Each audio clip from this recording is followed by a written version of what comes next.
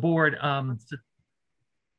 just introduce you to Mustafa Baroglu, who is a fellow town meeting member from Precinct 10, but he is also going to be joining us along with Jennifer Seuss to talk about possible meeting formats going forward. They were instrumental in a group formed by town meeting last year to research this issue. So we will be having them join us once we get up and running. So Mustafa, we'll get things up and running. We have a continuance we just have to vote on, and then we'll quickly dispose of just a brief matter with another hearing, and then we'll be on to you. Be on mute and camera off, but here, so perfect. Lurking in the background. Great, thank you so much. All right, Christian. One of the things that if we don't have anything else going on the 10th, it's a long time between now and the next time we meet to approve the opinion and the case that we have tonight. And I'm sort of wondering whether there's a way of getting that out of the way without waiting for another month on it. Yeah, I mean, we could certainly meet on the 10th and just have a very, very short meeting. It would take 5 minutes, yeah. Yeah, okay. All right, well, we're at 7:33, so let me go ahead and let everyone in.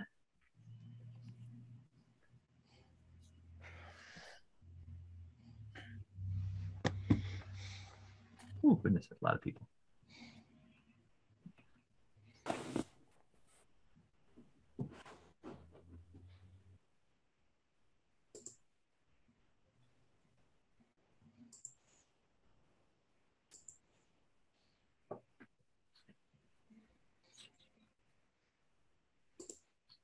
Okay, it is 7:34 p.m. It is Tuesday, April 26th, 2022. Good evening. My name is Christian Klein. I'm the chair of the Arlington Zoning Board of Appeals. I'd call this meeting of the board to order. First, I'd like to confirm that all members and anticipated officials are present for the Zoning Board of Appeals. Roger DuPont. Here. Patrick Hanlon. Here. Kevin Mills. Here. Daniel Riccadelli. Here. Elaine Hoffman. Here. And Venkat Holly? Yeah. Wonderful. Good to see you all. On behalf of the town, Rick Valarelli, our board administrator. Good to see you. And Vincent Lee? Here. Fantastic. Good to have you here as well. Appearing on behalf of 4 to 6 River Street, Dennis Lasco and Wiley Brown. Here. Hello. Good to have you both here. And I imagine most people are here because of 1820 Belknap Street. So we will be continuing on this hearing this evening. We will just be taking a vote to continue. We will not be hearing any testimony on this issue this evening. In our review, it was discovered that the property actually has a very small portion that abuts the Minuteman Bikeway. And as such, it is not under the jurisdiction of the Zoning Board of Appeals. It is under the jurisdiction of the Arlington Redevelopment Board for environmental design review. And so while we sort that out and deal with the withdrawals and the transfer, we will just be voting to continue on that article this evening. Or excuse me, that case this evening. Town meeting's tomorrow night. So with that, this open meeting of the Arlington Zoning Board of Appeals is being conducted remotely, consistent with an act extending certain COVID-19 measures signed into law on February 15, 2022. This act includes an extension until July 15, 2022, the remote meeting provisions of Governor Baker's March 12, 2020 executive order suspending certain provisions of the open meeting law, which suspended the requirement to hold all meetings in a publicly accessible physical location. Further, all members of public bodies are allowed to continue to participate remotely. Public bodies may continue to meet remotely so long as reasonable public access is afforded so the public can follow along with the deliberations of the meeting. An opportunity for public participation will be provided during the public comment period during each public hearing. For this meeting, the Arlington Zoning Board of Appeals has convened a video conference via the Zoom application with online and telephone access as listed on the agenda posted to the town's website, identifying how the public may join.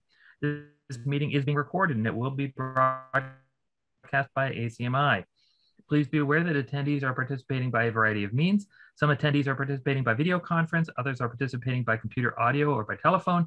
Accordingly, please be aware that other folks may be able to see you, your screen name, or another identifier. So please take care to not share personal information. Anything you broadcast may be captured by the recording. We ask you to please maintain decorum during the meeting, including displaying an appropriate background. All supporting materials that have been provided members of this body are available on the town's website unless otherwise noted, and the public is encouraged to follow along using the posted agenda. And as chair, I reserve to take items out of order in the interest of promoting an orderly meeting.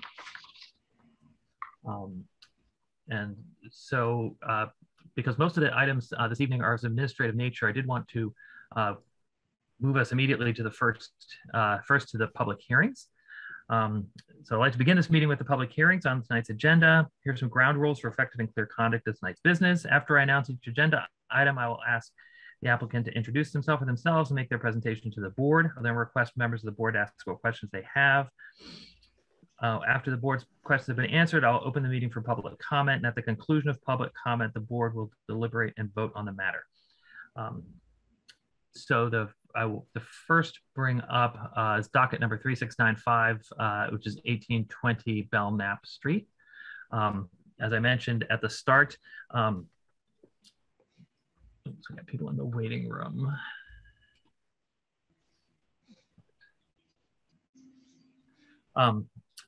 So for 1820 Belknap Street, in doing a more thorough review of the hearing and the information in front of us, was determined that there's a very small portion of the property that actually abuts the Minuteman Bikeway. And as such, it falls under the jurisdiction of the Arlington Redevelopment Board as an environmental design review case. And so we will be just continuing on this evening, and then most likely it will need to be withdrawn by the applicant for the Zoning Board of Appeals and then reapplied for under the Redevelopment Board. And so with that, are there any questions from the board?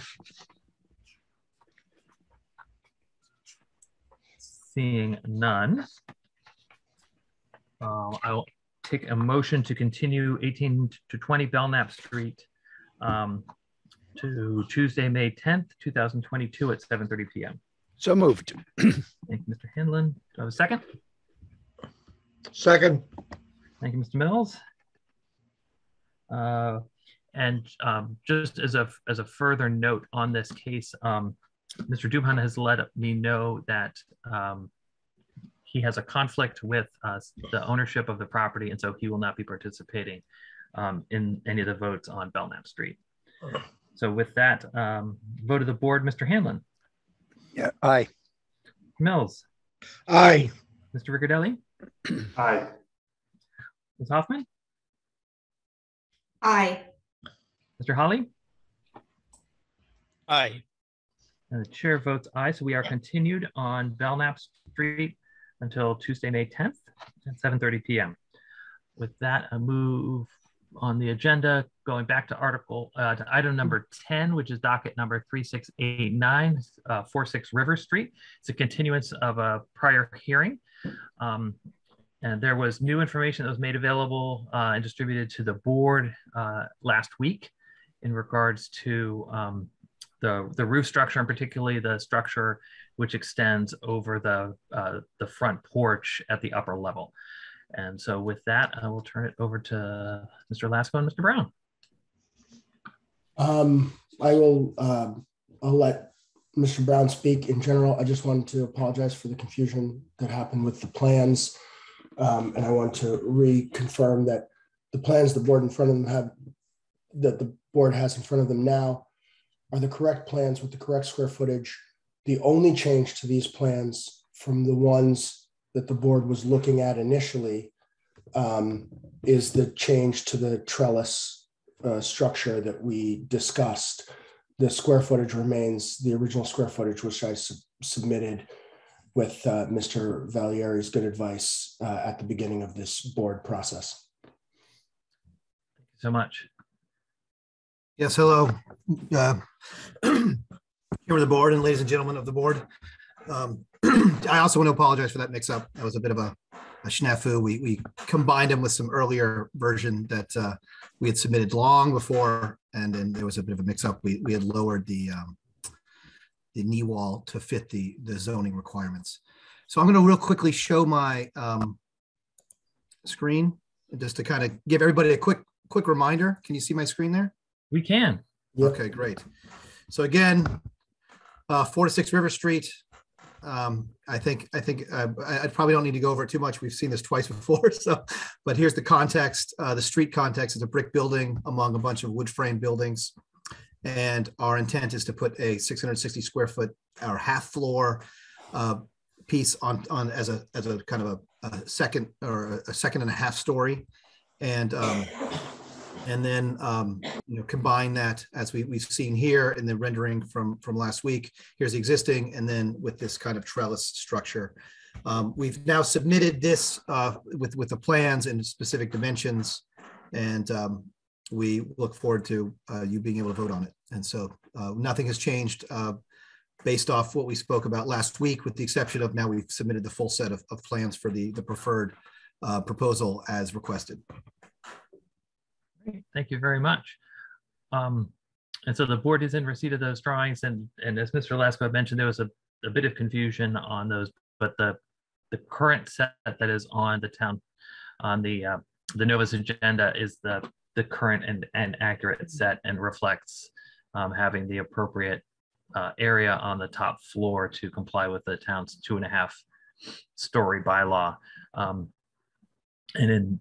And just to sort of recap for the board, this case came before us because it has 0 usable open space existing in the rear yard, and the addition would require additional usable open space, which is unavailable. And so the board needs to make a determination that that it is not significantly more detrimental, so that the applicant can proceed. Are there questions from the board?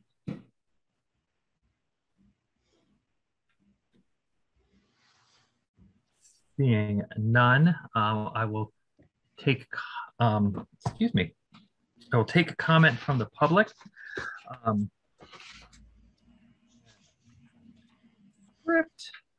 Public questions and comments will be taken as they relate to the matter at hand and should be directed to the board for the purpose of informing our decision. Members of the public will be granted time to ask questions and make comments. Chair will ask those wishing to address the board a second time during any particular hearing to please be patient and allow others to speak in front of them. Members of the public who wish to speak should digitally raise their hand using the button on the participant tab in the Zoom application. Those calling in by phone, please dial *9 to indicate you would like to speak. You'll be called upon by the chair, asked to give your name and address, and given time for your questions and comments. All questions are to be addressed through the chair. Please remember to speak clearly. Once all public questions and comments have been addressed, the public comment period will be closed. So with that, we have one person with their hand raised, Mr. Moore. Yes, thank you, Mr. Chair. Steve Moore, Piedmont Street. Just one quick question for the applicant. I know there have been a series of meetings on this, and this visualization is quite helpful in the ultimate outcome of what you expect it to look like. But I wanted to confirm one thing. I see with all of the trellis structure, I think you called it in the visualization, the intent is to provide a sort of deck space, I assume, for the eventual owners or inhabitants of the building. And the trellis is a bit of an artifice. It's nice. I like it. But what the intent isn't to hang or mount anything on any of this trellis structure, right? That is correct. There's no. It's just anything. Go ahead. Oh, okay. Go ahead. Sorry. Yeah, the trellis structure just kind of adds a little form to the structure and makes it look like a continuous and single plan structure. It might provide a little shade, especially closer into the building where the ribs are a little closer together. But yeah, for the most part, this is probably not a heavily used deck, as we will use our back deck more, but this kind of is a place to come out for a couple people and talk, or, take some evening air. Thank you, and thank you, Mr. Chairman. That's I mean, I very much like the concept. It's kind of imaginative, and I know that the board was intending. I think there were positive comments from the board as well. But is there anything to keep the inhabitants or owners from doing what I suggest? And when I say suggest, I mean, I'm postulating this might happen. Hanging stuff or covering it or making it now an enclosed deck once those ribs are there and the building is built and everything is done 5 years down the road. So to address that question, it actually brings us back to town meeting. So there is an article in front of town meeting this year, which would require that the enclosure of an open porch requires a special permit. And so hopefully that will receive favorable action from town meeting, and therefore would be, if that was to be proposed, it would need to come back before town meeting. But currently, if they were to enclose it, it shifts from being open, from being just open space to being enclosed space and part of the gross floor area of the building, and the building would be in violation of the 2.5 story, and would also not be allowed without further action from the board. Okay, well, thank you, Mr. Chair. That helps a lot, and I'm glad to know that the owner of the building will be fully aware of that. And we'll hope for the passage of the article in the town meeting. Thank you very much, Mr. Chairman. Thank you, Mr. Moore. Mr. Chairman, could I ask a question? Mr. Hanlon, please. If the way in which we normally make sure that what is done is what is approved is by comparing it to the drawings, and would it be the case that apart from what you've just described in terms of the violation of the zoning ordinance that would be caused if this was brought in, but that would also be a violation of the final plans and therefore a violation of condition number 1 of that usually would be in any special permit that we offer? That would be the case, yes.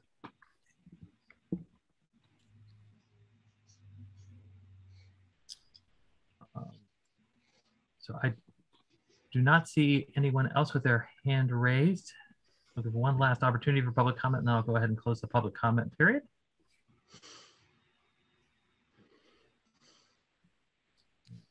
Okay, so the public comment period for this hearing is closed. The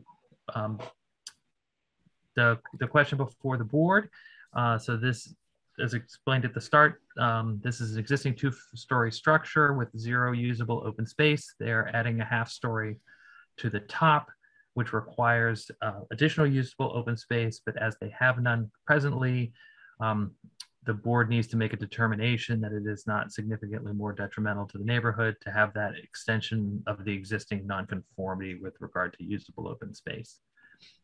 Are there any further questions or comments from the board? Mr. Chairman. Mr. Hanlon. I do want to point out that ordinarily we also apply the special permit conditions of section 3.3.3 in addition to the finding of no increased detriment. And I assume that we'll continue to do that. We may want to reconsider as time goes on whether that's necessary in cases of this sort, but that has been our practice. Thank you, Mr. Hanlon, and bless you, Mr. Mills. So should the board act favorably, there are 3 standard conditions which we would apply. The first is that the plans and specifications approved by the board for the special permit shall be the final plans and specifications submitted to the building inspector of the town of Arlington in connection with this application for zoning relief. There shall be no deviation during construction from approved plans and specifications without the express written approval of the Arlington Zoning Board of Appeals. Condition number 2, the building inspector is hereby notified he is to monitor the site and should proceed with appropriate enforcement procedures at any time is deemed that violations are present. The building inspector shall proceed under section 3.1 of the zoning bylaw and under the provisions of chapter 40, section 21D of the Massachusetts general laws, and institute non-criminal complaints If necessary, the building inspector may also approve and institute appropriate criminal action, also in accordance with section 3.1. And condition number 3, the board shall maintain continuing jurisdiction with respect to this special permit grant. In addition to those 3, are there any other conditions which members of the board would wish to consider?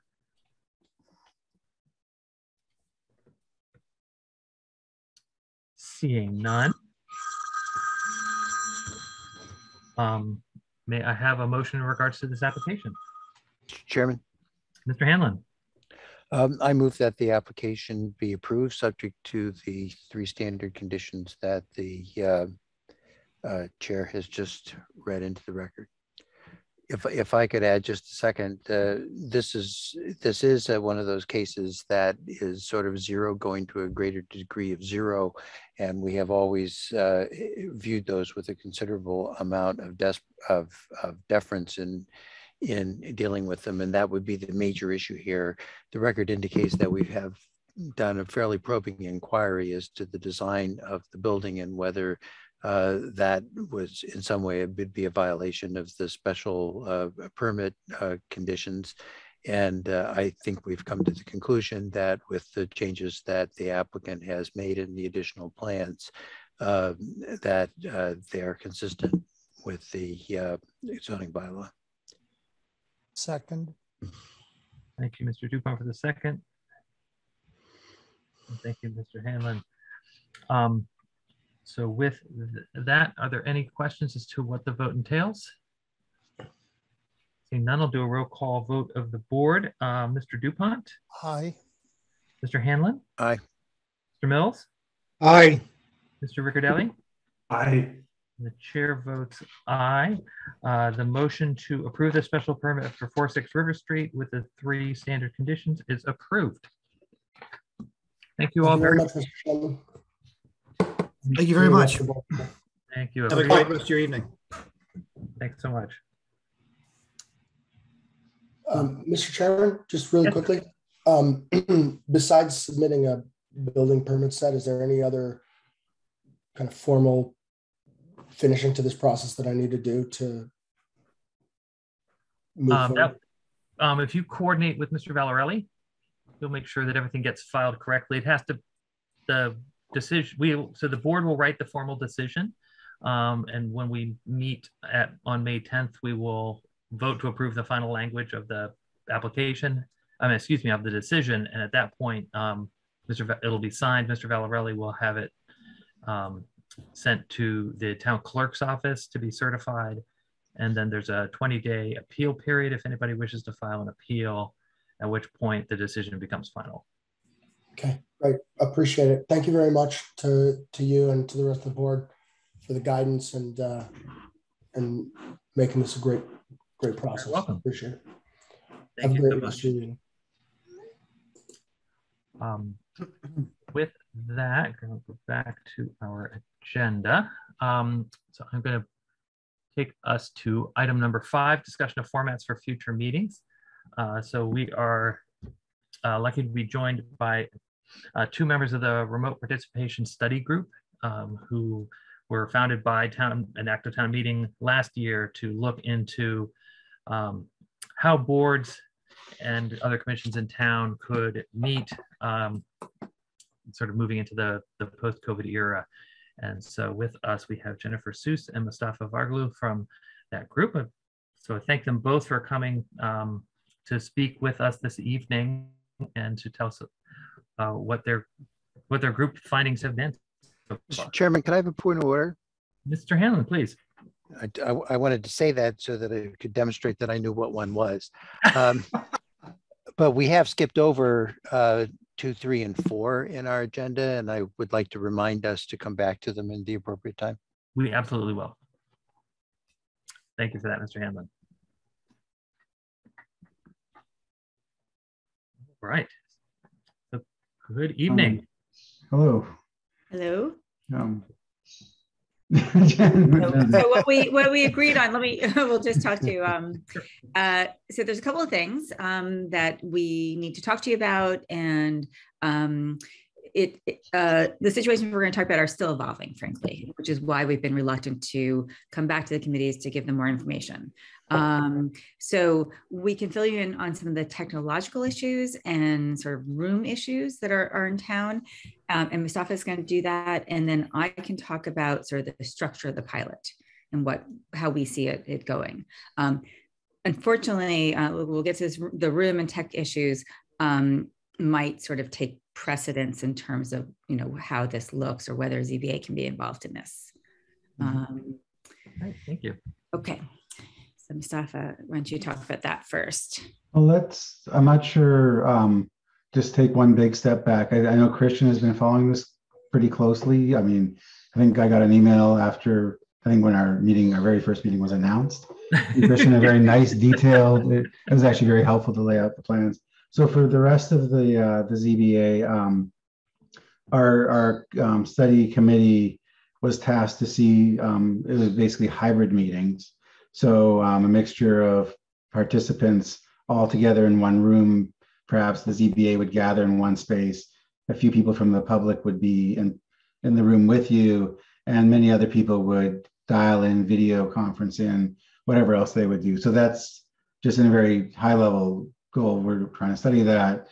And we've done quite a bit of work, which I won't get all into the details of it, but it's more challenging than remote, and it's more challenging than everybody in person. So we're looking for solutions and trying to make that possible, because we've also heard through some of our work that people are interested in being able to access town, meetings in the town from home for a variety of reasons, health, childcare, time, weather, so on. So we're kind of moving forward with this. And so fast forwarding, what we have done, and Jennifer's really been driving this, is we've done a lot of detailed things, but basically the outcome is that we're proposing a pilot program.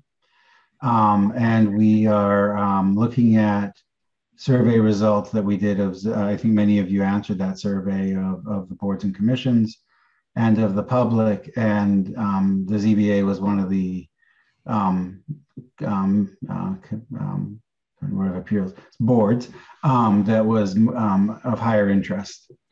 And we also looked at a lot of the other meetings that came, and we broke them into, we sort of categorized them to be, you have the select board, which has ACMi filming it. You have 5 people sitting in front of microphones, a very formal meeting with a lot of participants.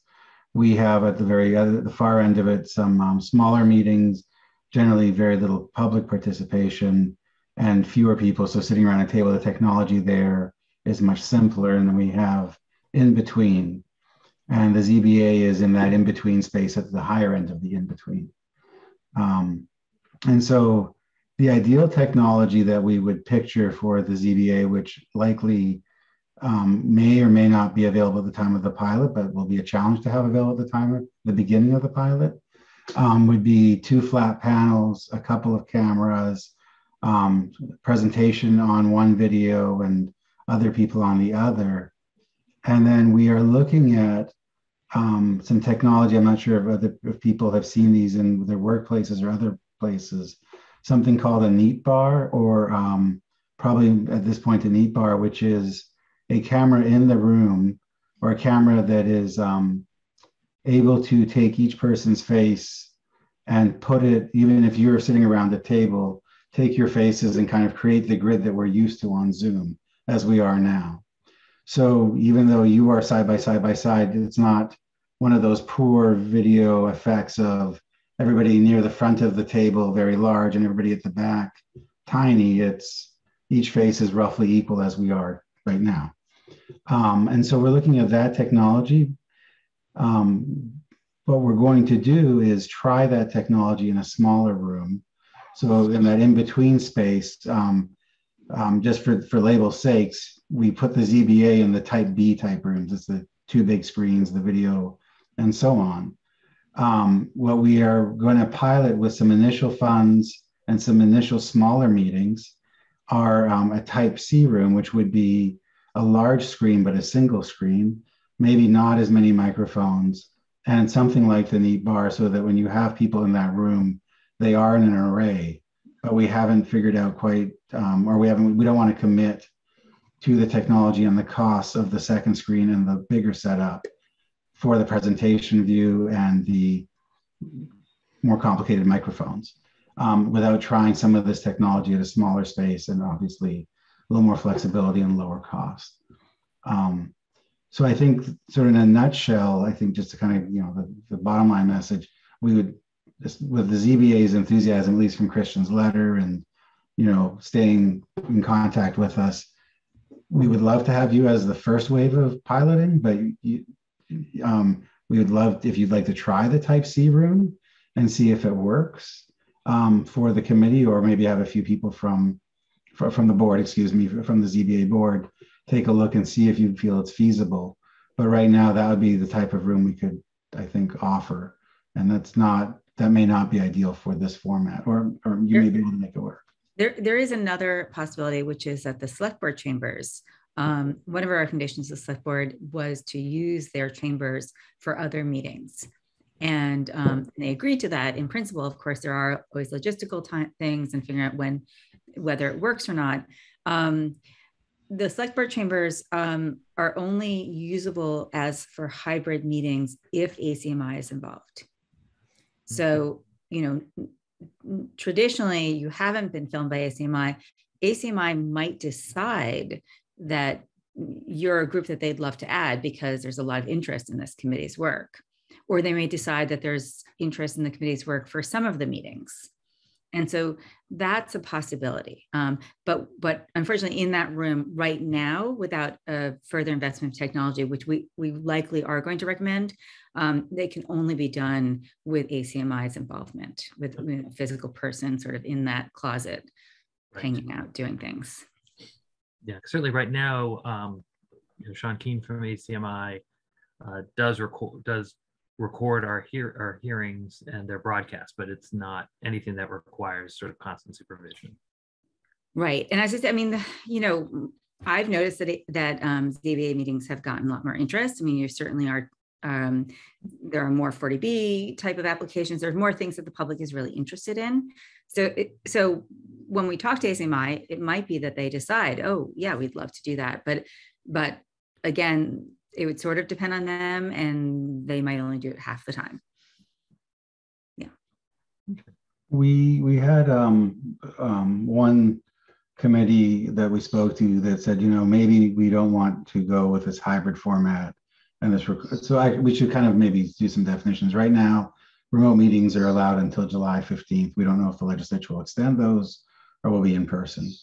The pilot we're proposing with the build out of a couple smaller rooms is really going to kick in. We're going to do things all the way to the end of summer, but it'll probably kick in the September timeframe, when a lot of meetings get back to a normal cadence, and continue through to just before town meeting next year in 2023.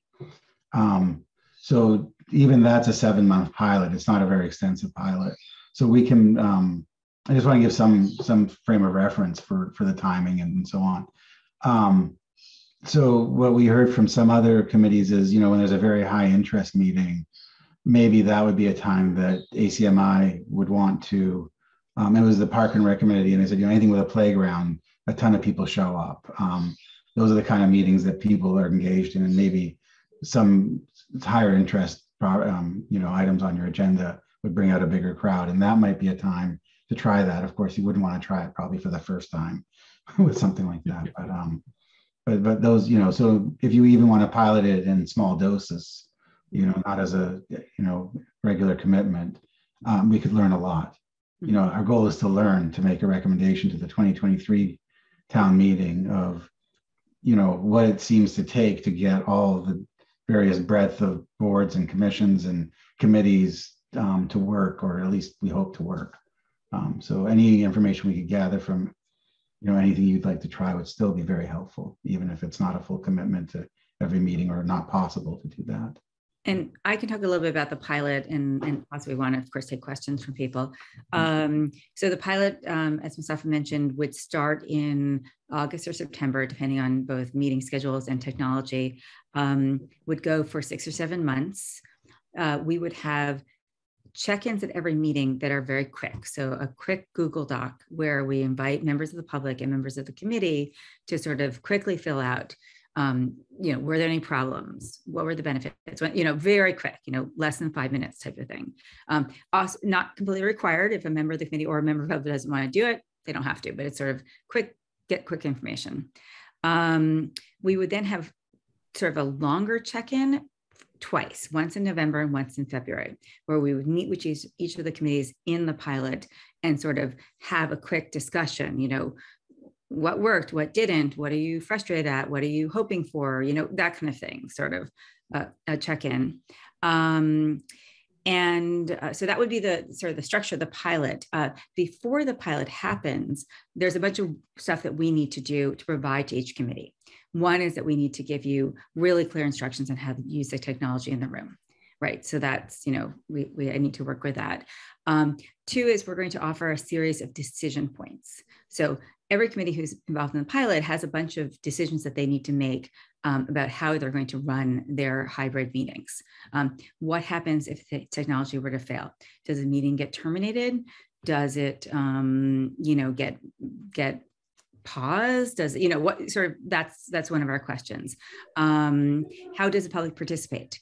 We want as best as possible for there to be parity between members of the public who are in the room and members of the public who are not in the room, but how does that look? And a variety of committees can make different choices. It can be anything from, we only have 10 minutes at the beginning of a meeting and that is it, the public doesn't participate after that. Other committees are more informal. Any member of the public can sort of raise their hand in this sort of informal discussion and say something. I don't, you guys are much more formal than that, but I mean, that some committees that works well. So we'd have a series of decision points that a committee would have to decide. We'd also have some recommended language that we'd want you to read whenever there are members of the public who are hybrid, and it would be recommended. So each committee can choose to sort of tweak it to fit their needs when we're not dictating how committees operate, but we're just sort of providing some tools to help you out. Let's see if I'm missing anything. I'm gonna, let me just quickly go through. Yeah, those are basically the stuff that we would provide to the committee. So again, there is this question about whether it's going to work for ZBA during the pilot. But if it does, that's how it would look. Thank you so much for that. I had been speaking with both Jennifer and Mustafa about this because the board has been, we've been trying to sort of figure out what works for us, and that we liked meeting together. It was nice, it was fun being together in the room.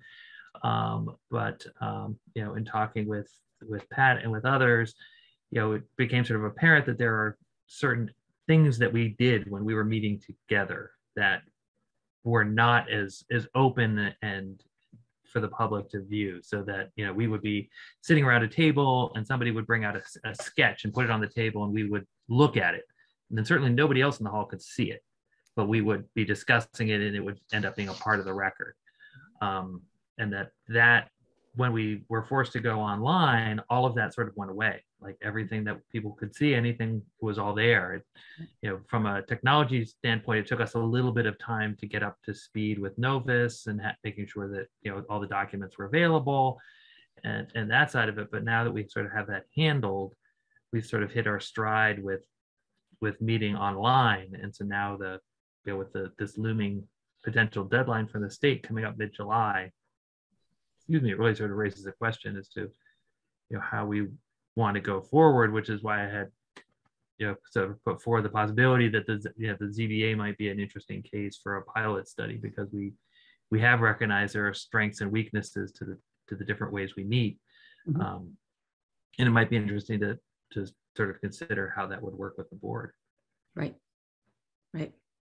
I mean, if you're interested in the pilot, you can certainly, try out the sort of lower level technology that we don't think is ultimately appropriate for you, just to, stress test it.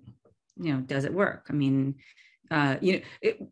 people who join the pilot, if something just doesn't work at all, you don't have to stay, right? It's not, we won't insist that, it's totally not working for you, but yeah, you signed up for 7 months, so you have to stay, right? But I mean, you could try it out. That could be an option for you. We'd want feedback from you, obviously, because that's what we're trying to do. We're trying to stress test both protocols and the technology. Mr. Chairman? Mr. Hanlon. I was wondering, one of the things that is being done tonight, because we're on Zoom, is that we're recording this meeting so that everything you say will last forever.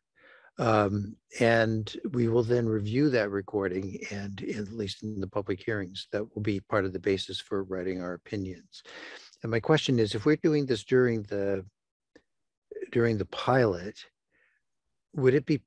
would that involve our being able to continue to have a recording that could be used to develop minutes and the various other things that we need to do during that interim period of time? Because if we have to go back to the way it was before, which we were using the kind of tape recorder, not video, that my children used when they were 6 or 7, and there's no way that an adequate recording can be made with that technology, and anything that enables continuing that would be valuable for us to get over to whenever we get past pilots to the final solution.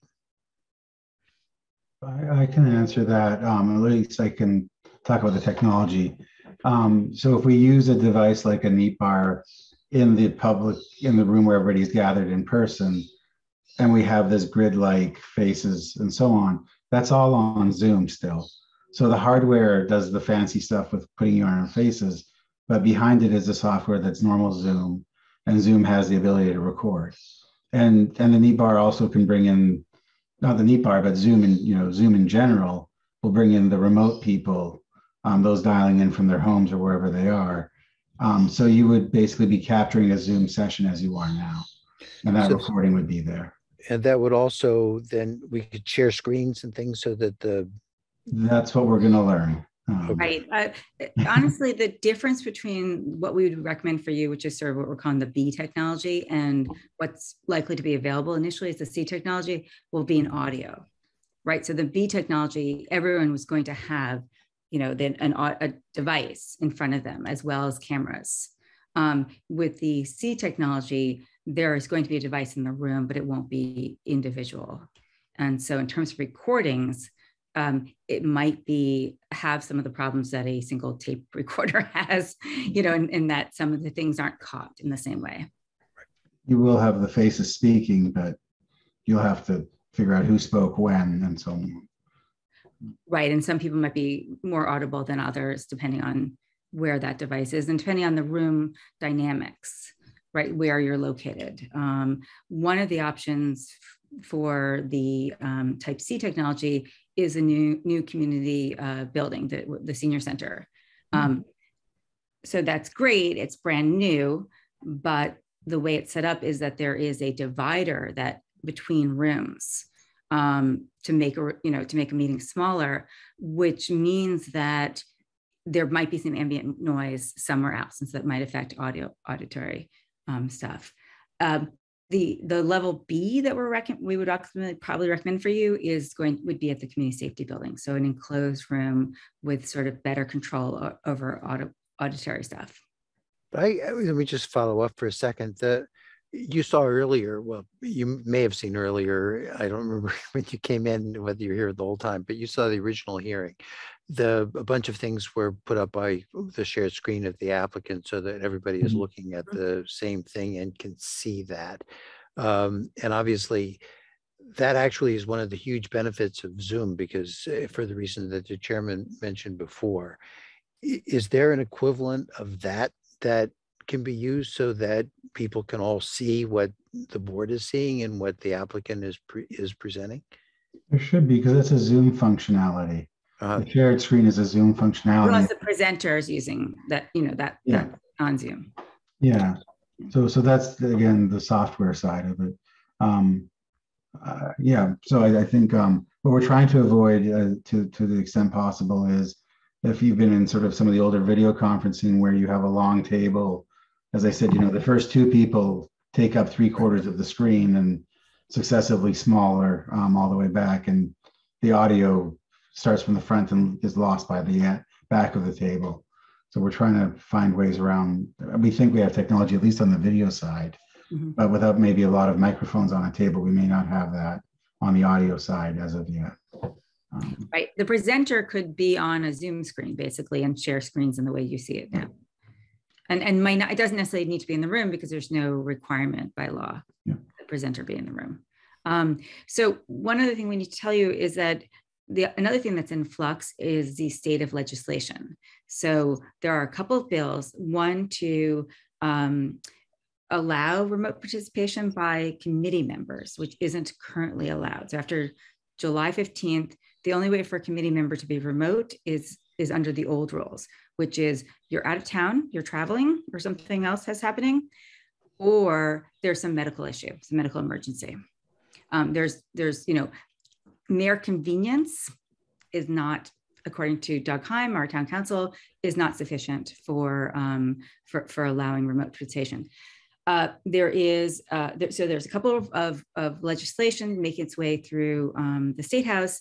I've been assured by Dave Rogers that the final result will look nothing like the current legislation. So there's going to be a lot of negotiation. It's not moving very fast. And so if I just had to wager a guess, I would suspect that we're going to go back to the old rules starting July 15th, and that the legislator might eventually get their act together next fall. So I have a question. So when you say going back to the old rules, you mean meeting in person? Yes, for committee members. So right. Is the impetus for all of this just the fact that the legislation is going to lapse to allow us to do these remote? Yes, right. That's why we can't have an all remote, right? Because all remote's fairly easy. The reason that we're looking for hybrid is that legislation allowing remote participation is lapsing. Yeah. Now you all have to be in the room, but what happens with the public? Do they have an opportunity to meet with you or to hear the meeting or participate in some way remotely? Because I'd be really curious now that we've been doing this for so long as to whether or not this really would benefit the members of the public. Because honestly, when we were doing 40B, we had so many meetings, our eyes were crossed. And you get to the point where it's like, oh, I've got a meeting tonight. And it's like, you have other things you got to do in your life. So you've got to get to a meeting, and the idea of having to do something like that in the same space, just continuously seems to me to be fairly onerous, and I don't mean to be the Luddite in the room, but it feels to me like this is where we're at. It's like, as much as I enjoy meeting with the members of the board, and I do, I mean, it feels to me like one of those, if it's not broke, why fix it sort of situations. In terms of the remote meetings? Yeah, so doing the remote, and maybe there are advantages that would, come from it ultimately that I'm not aware of. But right now, this seems to work. And I guess my real question is at the very heart of this. I mean, we had so many people involved when we were doing 40Bs. And people were just, flooding in. And I am wondering if there's anyone who wouldn't be able to be in attendance at a Zoom meeting and would have to attend a meeting physically. That's sort of something that I'm trying to, understand, because maybe it would be a benefit to have a space where people could go. But ultimately, it just seems to me that the way people do things now is this way. So it won't be allowed after July 15th. So if you want to continue with remote meetings, then that's certainly a possibility the legislature might decide. I urge you to write to your legislators. I mean, we need to put pressure on them. What I think is going to happen is that the old rules will come back screaming, and at that point, the constituents will say, wait, and that's when the pressure is going to be on the legislators. Right now, everyone's like, oh, it's fine.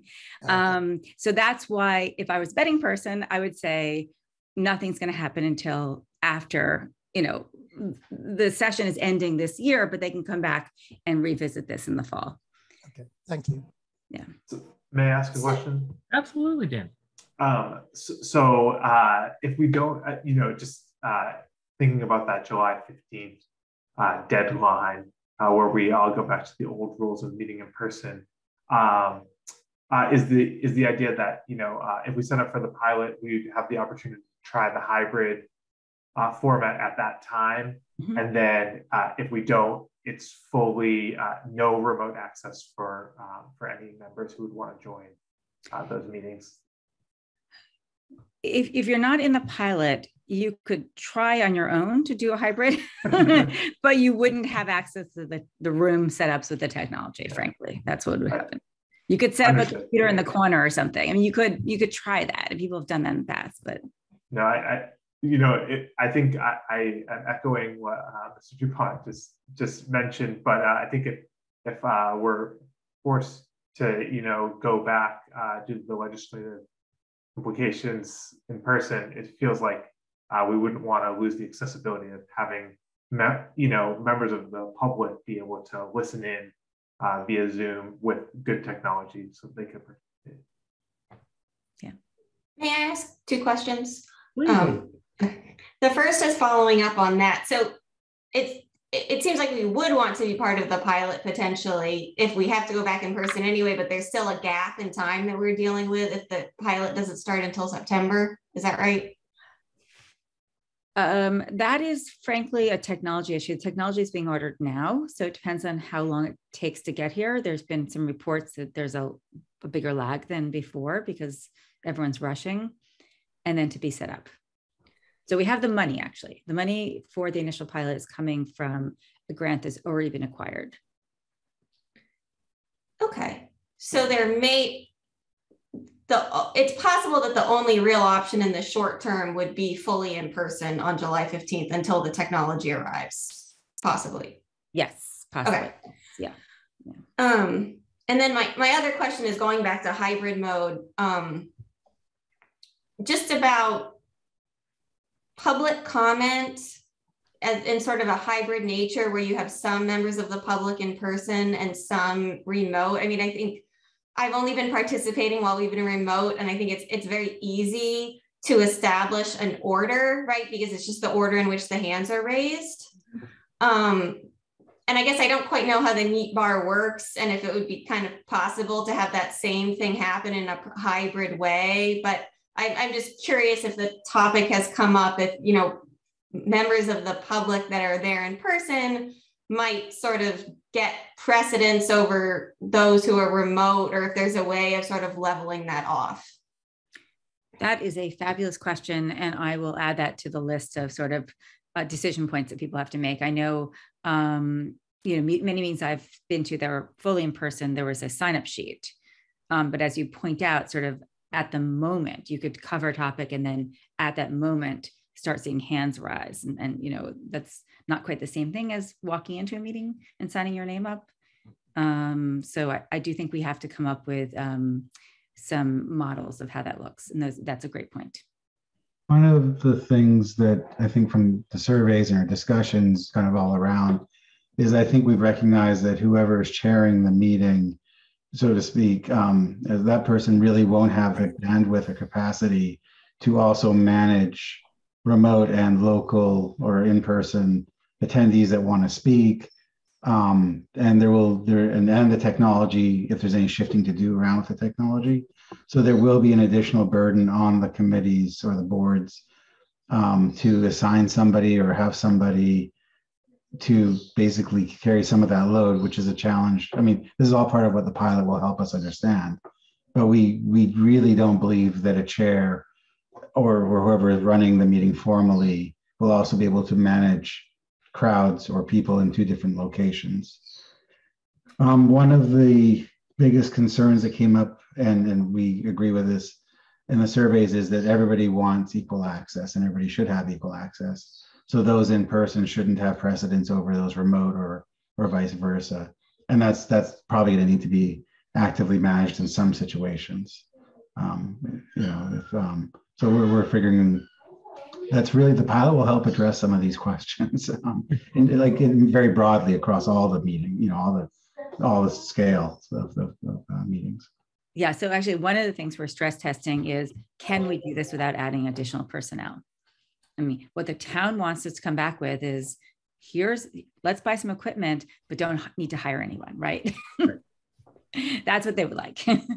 So that may or may not be possible. One of the things that we are stress testing, since we don't have extra people right now, is to see if this can be done. Do without stress testing our Rick from our board administrator by forcing him to take all this on. That's right. We're going to stress test Rick. Are there other questions from the board? Mr. Chairman. Mr. Hanlon. Just is picking up on Ms. Hoffman's question, which I thought was really terrific. It seems to me that there will be a gap. We can adjust our summer schedule somewhat, and we used to do that more than we did last summer when we had the 40Bs. But there'll be a gap, and it seems to me that because of the problems that we've just talked about in terms of being able to, learn to manage the meeting and manage 2 rosters and that sort of thing, the quicker we're able to develop experience and ways of doing that, the better off we'll be.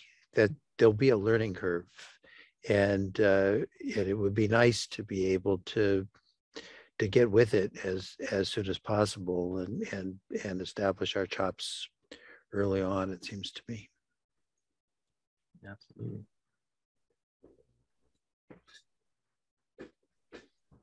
So is the general, so I had sort of volunteered the board to be in the pilot program. I would like to just confirm with everyone that they're okay with that position. I think that this board is a good model for, a board that has various hybrid. We do so many different kinds of things in the course of a meeting that we are in a position to really sort of test out a lot of different things. And especially because our public participation happens at several points during the meeting, and it's not something like with the ARB where they often will just have a public comment period that people can speak during, but we actually, it's a little bit more of a flow. So I think a lot could be gained by working on the pilot program. I just want to make sure that the board was comfortable with doing that.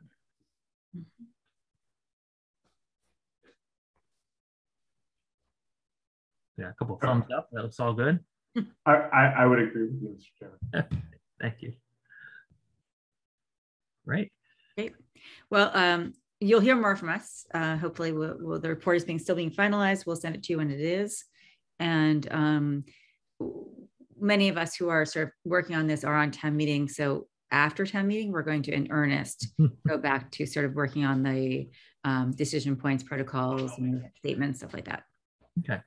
So the next thing that we're going to be taking on tonight, we're going to be talking a little bit about our rules and regulations and sort of procedures and things. Is there anything you think we should keep in mind, or is it something where we really have to wait until this is sort of up and running before we think about how we might want to sort of incorporate some of this?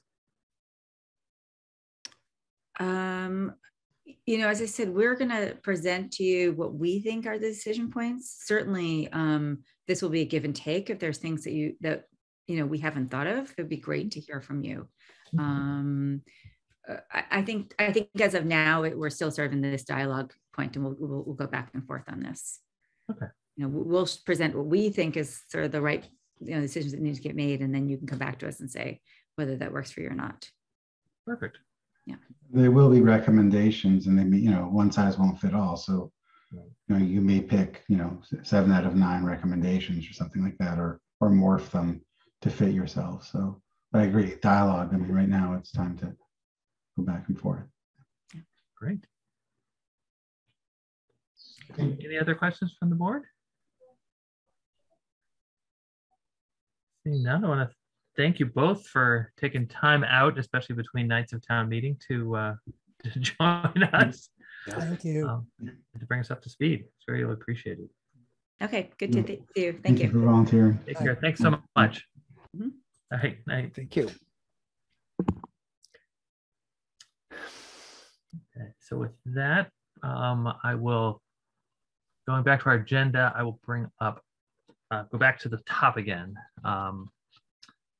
So item number 2 on our agenda was the approval of the decision for 25 Highland Avenue.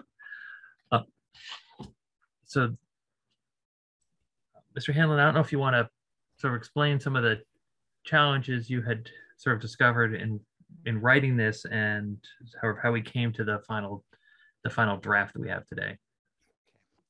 Mr. Chairman, I'd be happy to provide the background. In the opinion that I circulated earlier today, and encouraged you all to look at a footnote on page 16, is really sort of where it's all kind of concentrated. When we had the hearing in March, it was the third hearing really on this case, and the second one that related to the variance issue. The first one occurred in November, and after that, many of the members of our board left the board, and many of the people who are now on the board came afterwards. And the number of people who were on the board and who participated in the hearing on March 22nd omitted 2 of the people who heard the first hearing, Mr. O'Rourke and Mr. Ford. Mr. Mills was not at the first hearing, but was a member of the board and was capable under Mullen of reviewing the video of that, and he has done that now and has submitted the certification that he has done that. And I'm assuming that his vote tonight will indicate that he either does or doesn't reaffirm what he voted on at that time. Mr. Riccadelli was not on the board at that time, and there's a serious question as whether you can sort of Mullen in from the time before you were actually on the board when you wouldn't have been able to have that hearing at all. But we have a quorum of 4 under the circumstances, and particularly for a denial, that should be enough to make a decision. And as the board will remember, the decision that we took in March was unanimous. So that was the hard part. The reason that came up was that we were under the impression in November that the application had been withdrawn and refiled, which was what we had thought was happening in this and some other cases as well. And when I began looking for the documents to put in the record showing that, we didn't really have the documents to show that, and it's not clear what exactly happened, but we decided that we would proceed in a way that that avoided any question emerging about that sort of thing, and that would nevertheless enable us to come to a timely decision. Thank you very much for that, Mr. Hanlon. So with that, the decision, the written decision was passed around to the board over the weekend for comment. And then as Mr. Hanlon noted, we've made the further revisions today, and that has been recirculated this afternoon to members of the board. So are there any further questions on the draft decision or any further comments? Seeing none, I'll take a motion to approve the decision as written for 25 Highland Avenue. So moved, Mr. Chairman. Thank you, Mr. Hanlon. Can we have a second? Second. Thank you, Mr. DuPont. So then a vote of the members who were present at both the November and the March, including the Mullen position for Mr. Mills. So Mr. DuPont? Aye. Mr. Hanlon? Aye. Mr. Mills? Aye. And the chair votes aye. So the decision is approved, which is the denial of the request for variance. And so we'll be getting an email probably tomorrow from Mr. Valarelli looking for signatures, and then that will go ahead and get filed. With that, we go to item number 3 on our agenda, the approval of the decision for 88 Glenburn Road. So this is a decision I had put together at the end of last week, was forwarded around to the board. Comments were incorporated, and that was sent back out earlier today in its final version. Are there any additional questions or comments on the decision for 88 Glenburn Road? Seeing none, we'll take a motion to approve the decision for 88 Glenburn Road. So moved, Mr. Chairman. Thank you, Mr. Hanlon. May I have a second? Second. Thank you, Mr. DuPont. Vote of the members who voted on the decision at our last session. Mr. DuPont? Aye. Mr. Hanlon? Aye. Mr. Mills? Aye. Mr. Riccardelli? Aye. And the chair votes aye. That decision is approved. Brings us to item number 4 on our agenda. Approval of the decision for 18 Brantwood Road. This was put together by Mr. DuPont and circulated for comment. And then the final draft was released to the board again this afternoon for final review. Are there any additional questions or comments on the decision for Brantwood? Seeing none, I'll take a motion to approve the decision for 18 Brantwood. So moved. Thank you, Mr. And second? Aye. Thank you, Mr. DuPont. And a vote of the members who voted on the original hearing. Mr. DuPont. Aye. Mr. Hanlon? Aye. Mr. Mills? Aye. Riccardelli? Aye. The chair votes aye, and that decision is approved. So, Mr. Chairman? That, yes, sir. As we just took the vote, I realized that the decision that was approved in 25 Highland has Mr. Riccardelli's name in the signature block and on the title page, and I'd like unanimous consent to remove that, since that isn't actually the list of people who voted just now. Absolutely. I don't think we need to take a separate vote on that. That is administrative. So this brings us up to, so I'm going to skip around again.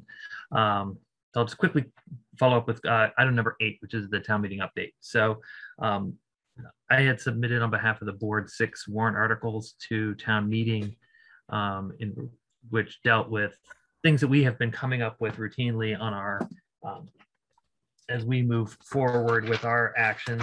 So they were, let's go to my warrant.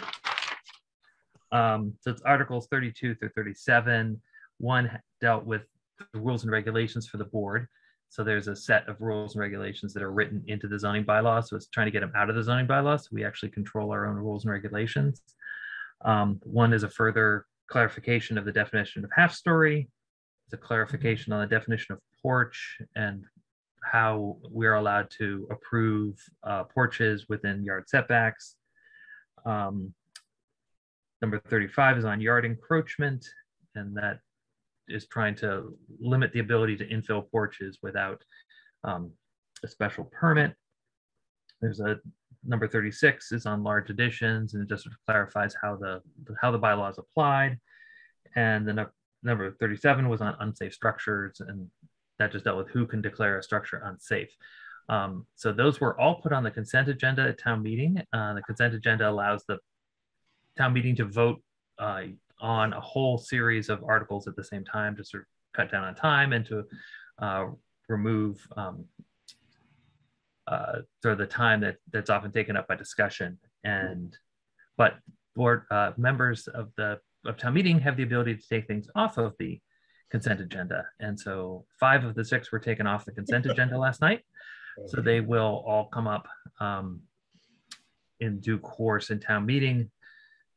So my guess is it probably won't be until end of, probably Wednesday of next week is probably the earliest they would come up.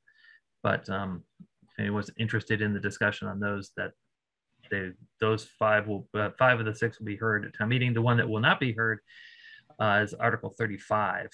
That one was approved by the consent agenda, so that is the one that deals with yard encroachment and the enclosure of porches. So that one has already been approved. Mr. Chairman. Yes, Mr. Mills. You're very optimistic about it's going to be done by next Wednesday. Well, I am unable to attend. About 5 Wednesdays hence. I'm unable to attend the session on the 18th, so I'm kind of hoping that things move along enough that that's okay. So that was item number 8. So I had wanted to specifically set aside time tonight so we could talk a little bit about sort of the way we handle our procedures, both within the committee, within the board, and between the board and inspectional services, and talk a little bit about our rules and regulations and how those work. So I will sort of combine those 2 agenda items. We can sort of discuss them together. I had forwarded some documents earlier today, or I guess really late last night, which were copies of so we have 2 sets of rules and regulations. One deals with comprehensive permits, which is the 40B document. And then the other is just sort of our regular rules and regulations for everything else we do. There was also the application packet for a special permit application packet for a variance. And there was, I believe I put some draft checklists in, and I may have put in, I can't recall if I put in a draft of a application for a determination, but for an appeal from the decision of the building inspector. So you did. Okay. Oh, good. Okay. So part of the impetus was that we sort of realized on the Lowell Street case that it was very difficult to determine when an appeal to the decision of the building inspector had been filed. And partly that was because there was never really a formal decision put forward from the building inspector. The building inspector just kept saying, you know, we don't have the documentation to support what you're saying. And there's a specific clock that is set in under state law for that you have 100 days from that determination for the board to act. And that clock is partly set by the application being sent to the town clerk, who stamps it, and that sets the formal date. So I'll go ahead.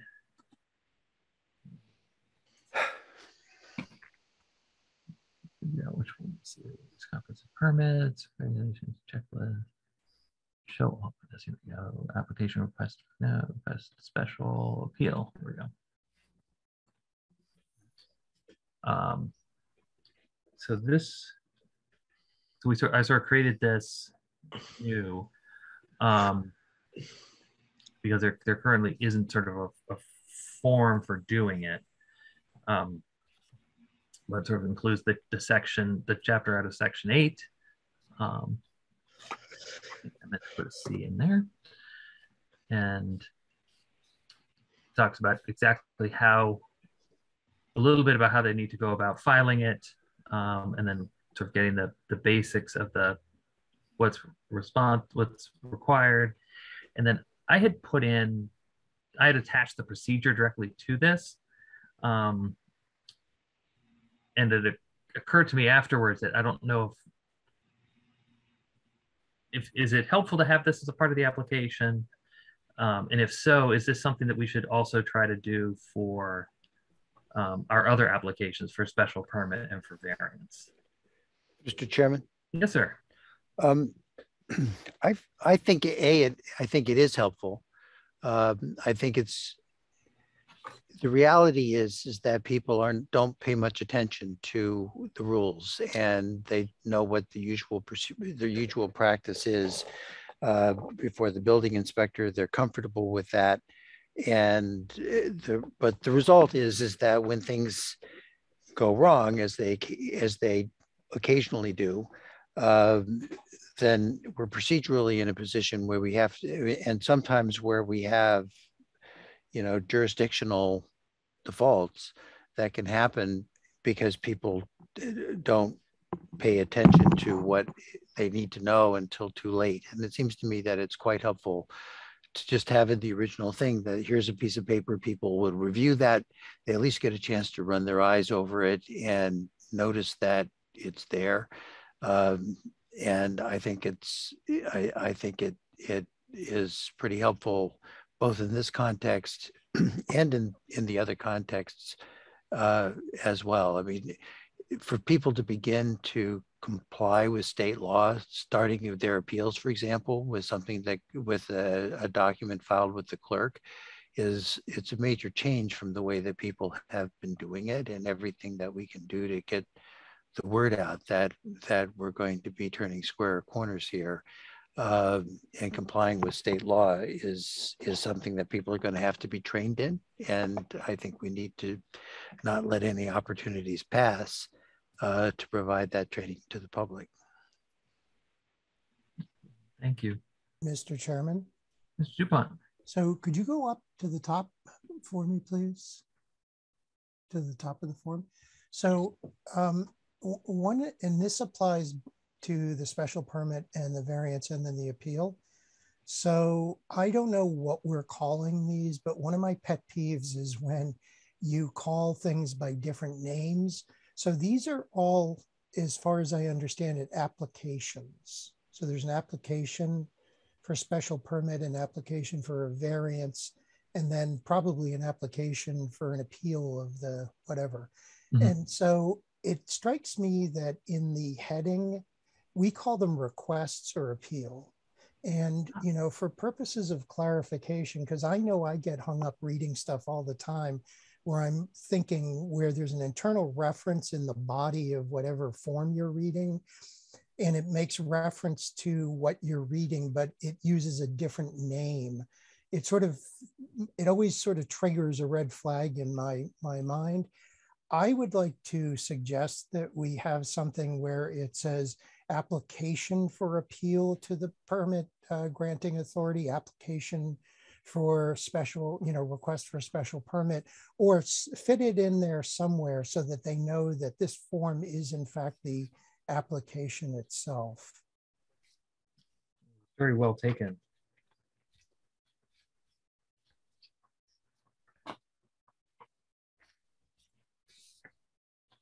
And then if I may make one other comment, and it's specifically, I think that they, these sorts of like little sort of, I don't know if you'd call them caveats, but I mean, it's really important for people to understand that their rights in large part depend upon being timely in what they're doing. And I don't know if it's worth having a blurb somewhere, and maybe it's too duplicative, but having a blurb somewhere that says, please be advised that, your rights with reference to this appeal are, are dependent upon, following the, the timing requirements or whatever you want to call it, strictly, in order to preserve your rights or something like that.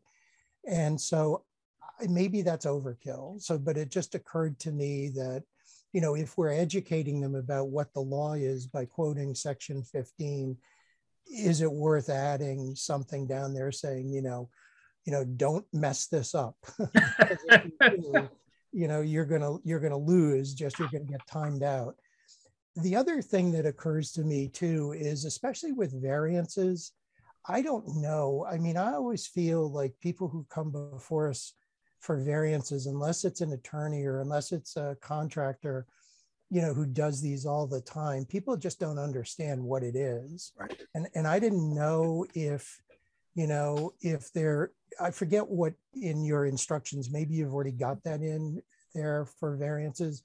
But again, to stress to people that these are highly technical and dependent upon, following chapter 40, is it 40 or 40A? Section 10. And that, that these are very technical requirements and that the board has no discretion, as it would in a special permit. This is way too much verbiage, but I mean, I'm just wondering what other members of the board think about sort of trying to stress to people, without saying go get a lawyer, which may not be a bad idea. But I don't know if you can direct people to do that, but to tell them that their legal rights are very much dependent upon a very technical reading of that particular statute. Mr. Chairman, I had I've been thinking about the same thing, and actually I'm afraid that just lists of points are not going to ever really actually solve what Mr. DuPont is raising. And I think it would be helpful for us, and some other towns have done this actually, it would be helpful for us to develop a 2 or 3 page document just going back and explaining what a variance is and what it isn't. It's not just a way to do something that makes good sense and you can't figure out how, and a special permit isn't available. And, just to get it across, because we've had cases where people just refuse to believe. They've read it and they fill out the application, which we have a form that quotes directly from the statute, and they just don't get it. And it seems to me that having something like an instruction form that's separate and that is a little more discursive, it gives you more background, that at least you've got something out there that somebody could read and say, I better have a second thought about this. I would, Mr. Valarelli, so when you have these conversations with applicants when they first come to inspectional services with these kinds of requests, how do you currently sort of counsel them on these issues, and then do they listen?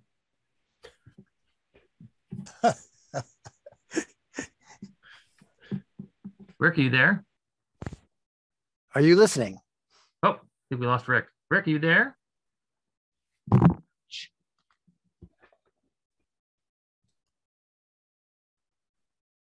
He may have stepped away. He may have stepped away. Right. Mr. Chairman. Yes.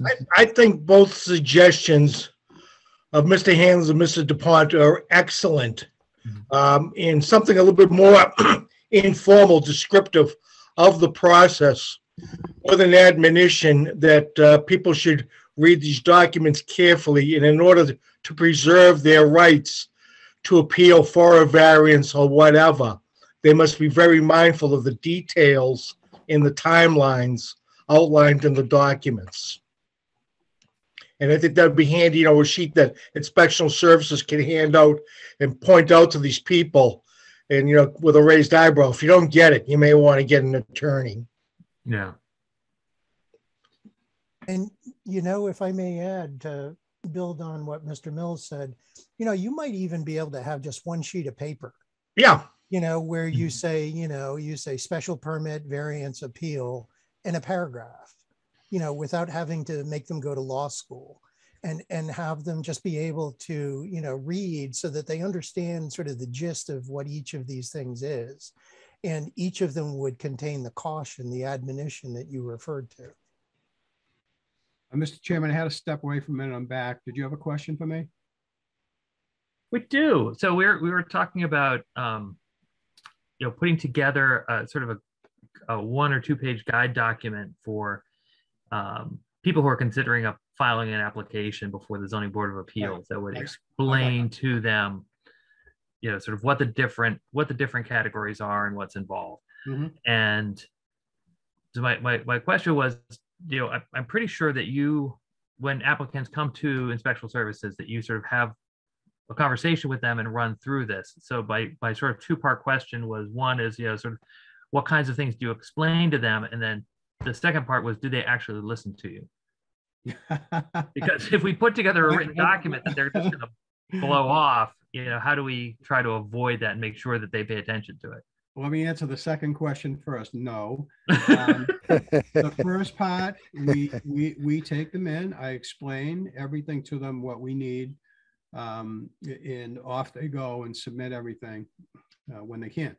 So everything that you submitted, I looked at everything. I think that is tremendously helpful. I think Pat is absolutely right.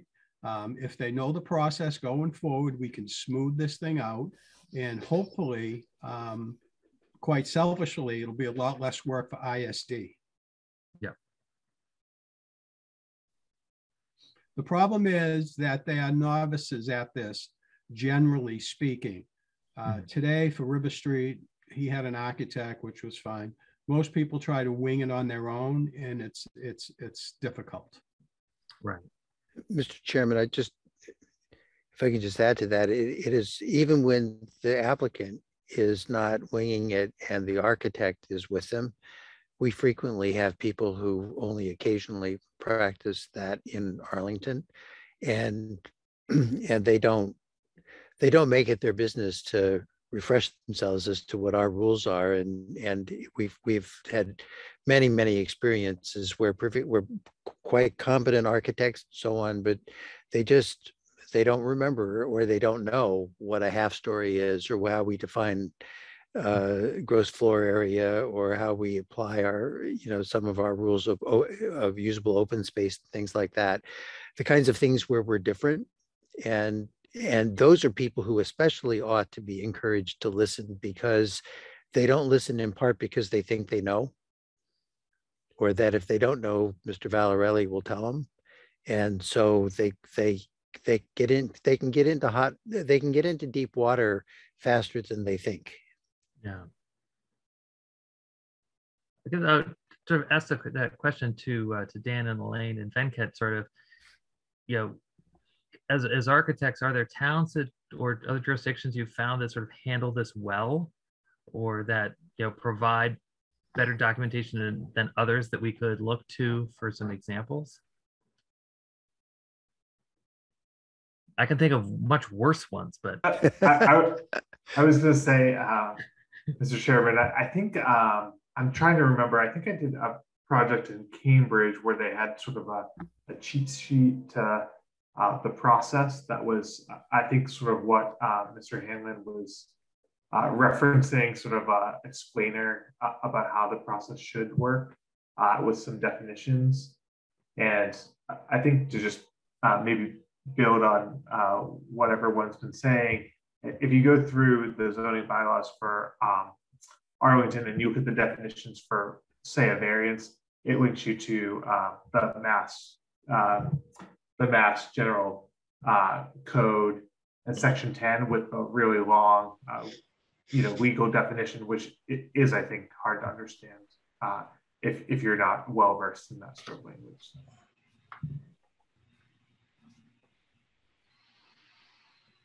Maybe having some easier to understand explanation of what the various questions really are.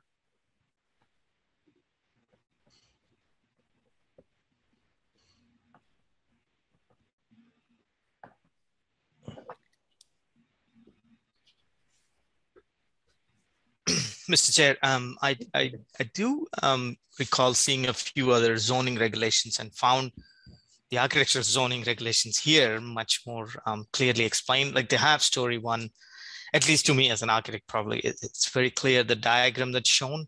More of that kind would actually, like an example of how you calculate the open space that is shown is very, very clear, very nicely illustrated. So more of those, picture speaks 1,000 words is probably more helpful to common folks, I feel.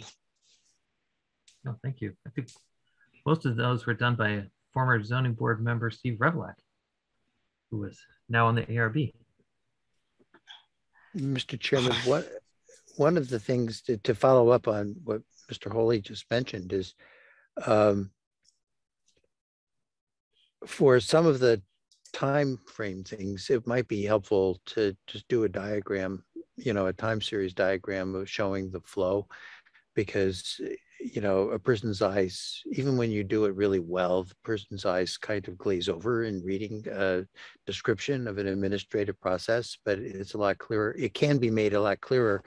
Somebody who has a better instinct on drawing than I do, but we have architects on this board, can lay it all, can lay it out in a way that people can take it in a glance. Thank you. I know there used to be, back in the 1975 version of the zoning bylaw, I think they had actual flow diagrams using the proper computer symbolism for all the different stages and decision-making processes. Yeah, that's something we should look into as well. Mr. Chairman. Yes, sir. Can I offer a brief? More, please. You might want to adopt those flow diagrams, but I would suggest that you stop any adoption of the procedures that went on in 1975 and before. No, absolutely. Were there any other questions, comments, recommendations on the applications? Mr. Chairman. Mr. Hanlon. Two things, actually. One is, I think that we might benefit from putting into our work plan at some point, maybe even at some point when we all have to sit and swelter in a building in August when we don't have the pilot program going yet or something. But just encourage, but it's a bit, not quite really a public hearing, but public comment. I'd actually, I mean, one of the things you want to do is make this process work better. But another thing you want to do is to find out the ways in which our process either are not transparent or are troubling to the people and causing unreasonable delays and so forth. And we don't really hear much. I mean, you know, people usually thank us for our time, which is usually what they do when they lose, I suppose. But the thing is that if we're doing things that are really problematic for people, we don't always know that because we're not in a position to monitor it. And I just think that having some ideas out there and getting ideas from people who appear before us, either occasionally and so forth, might be a helpful thing to do. It might be a helpful thing to do like many businesses do and just have you know, how was your experience, and have 5 questions that give us some feedback on what's going on. Because we'd like to make, I mean, we can't give people everything they want, but we could at least give them a good process. And we don't always know enough about how to do that.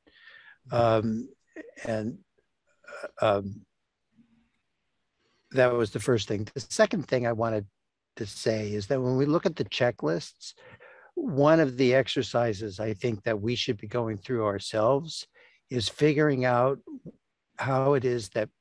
where it is that people get things wrong.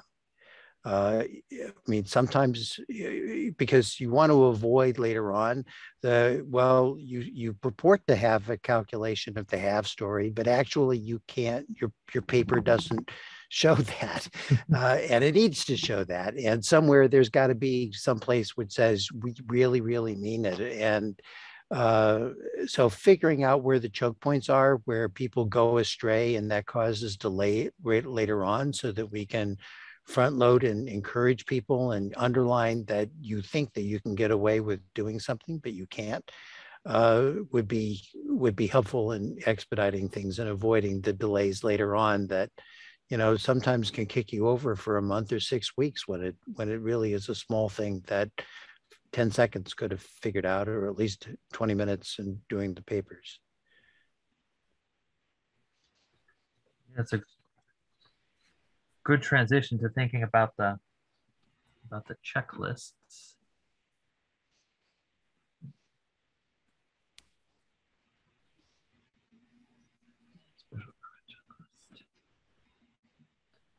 So I had started putting these together, good gosh, 2.5 years ago now. We've never sort of formally adopted them, but we've sort of looked into doing them a couple of times. So some of the documentation that's listed here is specifically called out in the rules and regulations as to things that people are supposed to be applying. And I'm sure, as Rick can tell you, a lot of these, you know, people don't provide these things, and it would be very helpful in special services to have, you know, checklists that, you know, they can put in front of somebody and say, you know, until you can check off all these boxes, I can't accept your application, because a lot of the problems that the things that eat up Rick's time and eat up in special services time are people who come back time and time again and still don't have the documentation together. And we sort of end up, in situations where somebody, comes before us and really, as Pat said, and just don't have what they need to have for us to really be able to make a real decision. So to the point that Pat was making before, are there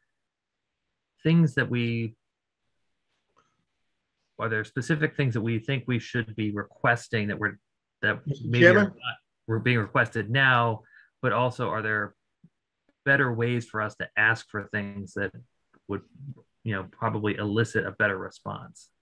Mr. Chairman? Yes, Mr. Mills. I think one item we could put on there is a checklist for a tree plan completed.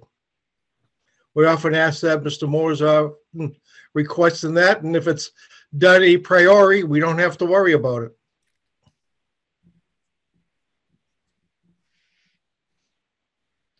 Rick, what are some of the things that you notice that are most commonly missing? Mr. Chairman, I reviewed this. I thought it looked great. The only question I had was, should we put that the applicant has to take the complete package to the town clerk and have it stamped? Good. Mr. Chairman? Yes, sir. So that raises actually a larger legal issue, because the notwithstanding the practice that we do now legally, an application for a special permit is filed with the town clerk first. And so if somebody is strictly following the procedure required by state law, they're coming to Rick after they've filed something with the clerk. And we need to figure, and I guess I don't really, logically, you would be able to say, well, that the timing tolls until you have something that meets the regulations for a filing. But we'd have to figure out how that, and legally how that can be done. But it's very useful, because what you want, the best way to get someone to focus is if Rick looks at this stuff and says, here's the checklist, here's what you did, you didn't do enough, your time isn't running, I'm not scheduling anything, nothing is going to be granted by operation of law, your application isn't really complete until we say it's complete, and I'm not saying it's complete until you filled in everything, and I'm satisfied that you filled it in the way that's really called for. And so, yeah, I think that you would need to start with everything starts with that stamped paper from the clerk, but then you need to be able to have a fairly definite process so that you know when it's complete from Rick's point of view and from our point of view. And that's when, and up until that time, I hope the law is that the timing will toll, right, for constructive approvals.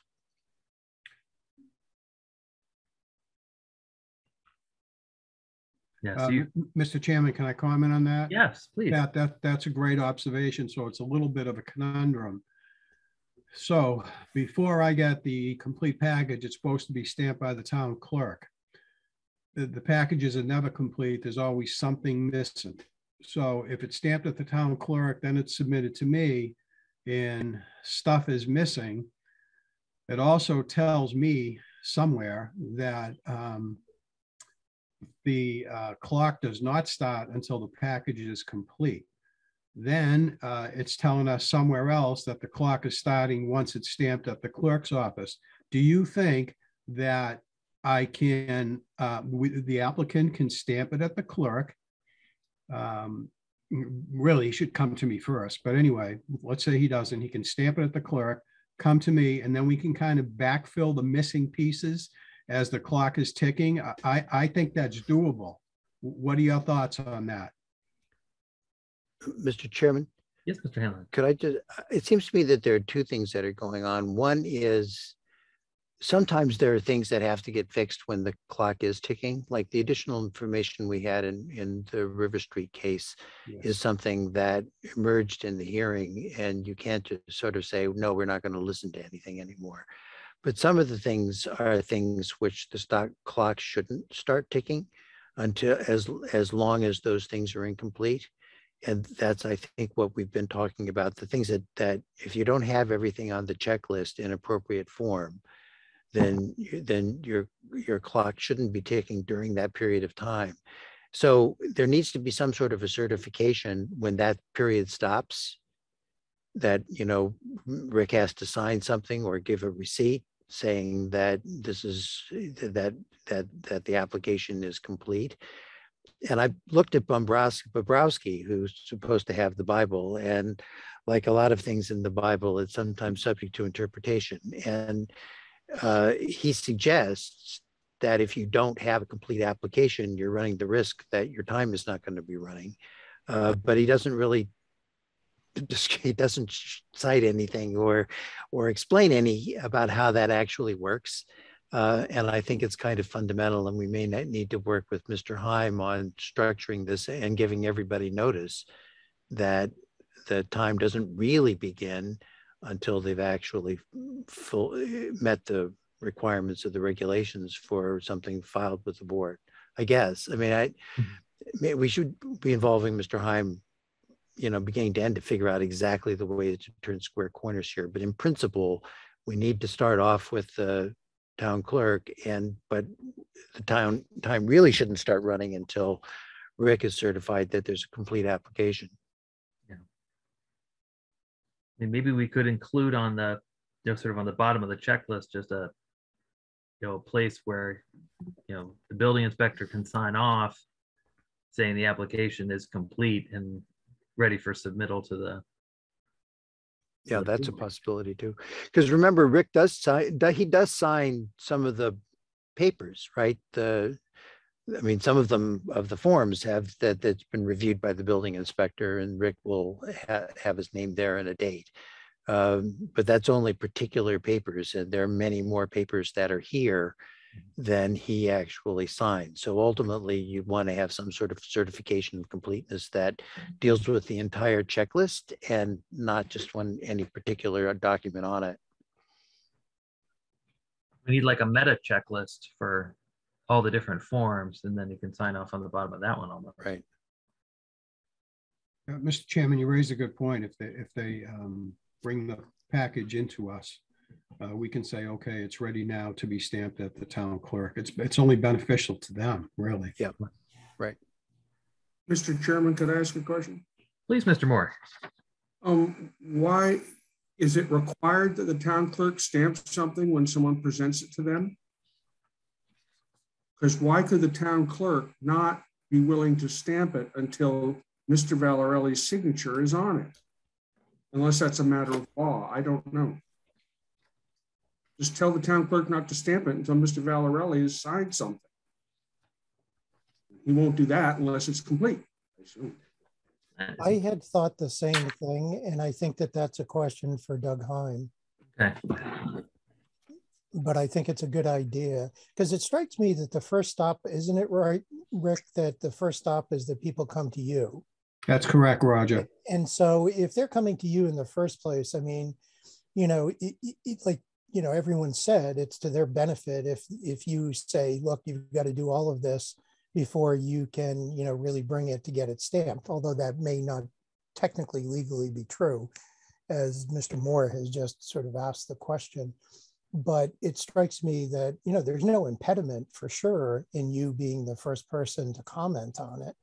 And I suppose if ultimately we could say, you know, to the town clerk, you can't sign off on this until you get or stamp it, until, you know, we have our signature on it. I mean, that would just make 100% sense. I think you're absolutely right. And the chair has presented a very reasonable list of our requirements prior to filing. I mean, we need this stuff. Yeah. We need this stuff for the board to make a reasonable decision.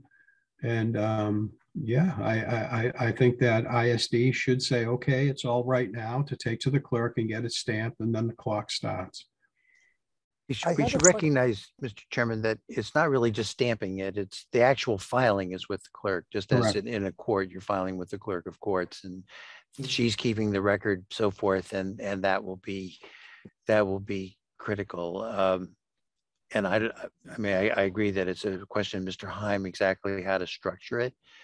But what makes sense is easier to figure out than what we can do sometimes. Mr. Chairman, one other question. I didn't see the bottom of the form, and I don't know, is there a line for other? Because I don't know, Rick, if there's ever an instance where, you know, there's something in addition to all of these things that you might say, well, you know, for your particular case, I'd like you to do this or that. And I don't know if that's something that you'd even need to consider, but. Well, I think Mr. Mills raised a great point about the tree warden sign off, or at least that they need to touch base with them. And if it's not applicable, then fine, but at least he signs off on it.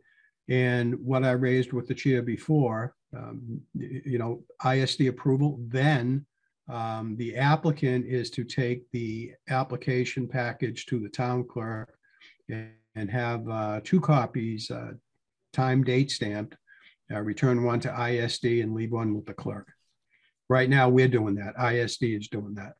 Once we feel the package is complete, we have not always done this in the past, but since we are trying to get things right, I think that the board will notice that the newer applications have been stamped with the town clerk, but ISD is taking the applications to the town clerk.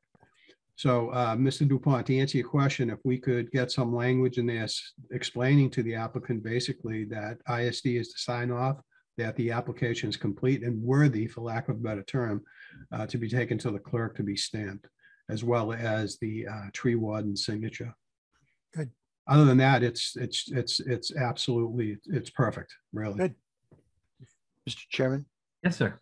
Can I ask, this sort of shifting away from the process, one of the things that we've been in a recent conversation about, I think with Mr. Valarelli, is that we don't have contours on plans, and that sometimes you need that.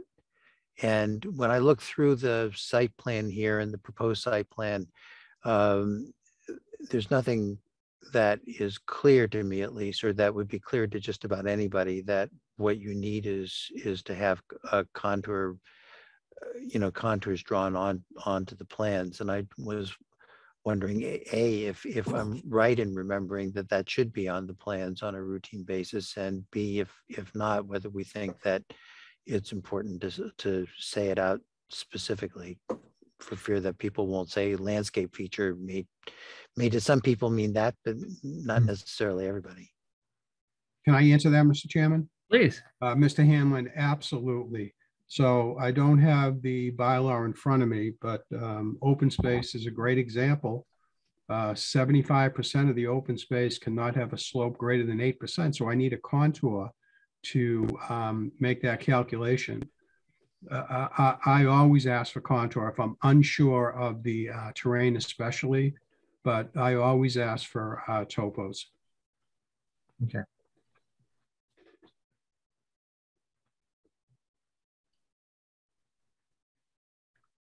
It's not only usable open space, but that's how we determine the height of a building. Oh, sure. Yeah. So it seems to me that on a checklist, we need to be explicit about that, so that ideally somebody should know what he needs to do reading the checklist, even before they've had a conversation with Mr. Valarelli. Right. Mr. Chairman. Mr. Moore? Yeah, I appreciate Mr. Mills's input on that, the tree checkbox. One way to make the appreciation for tree conservation is to have it appear in multiple places, and this would be an excellent one. So that comes up a lot. So thank you for that suggestion.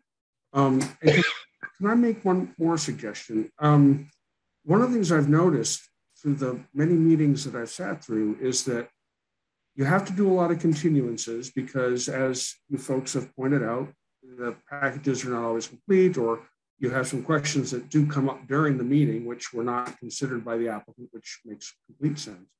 But oftentimes, the figures on documents are wrong. They're badly calculated. They didn't follow the regulation for open space or the half-story issue or that kind of thing.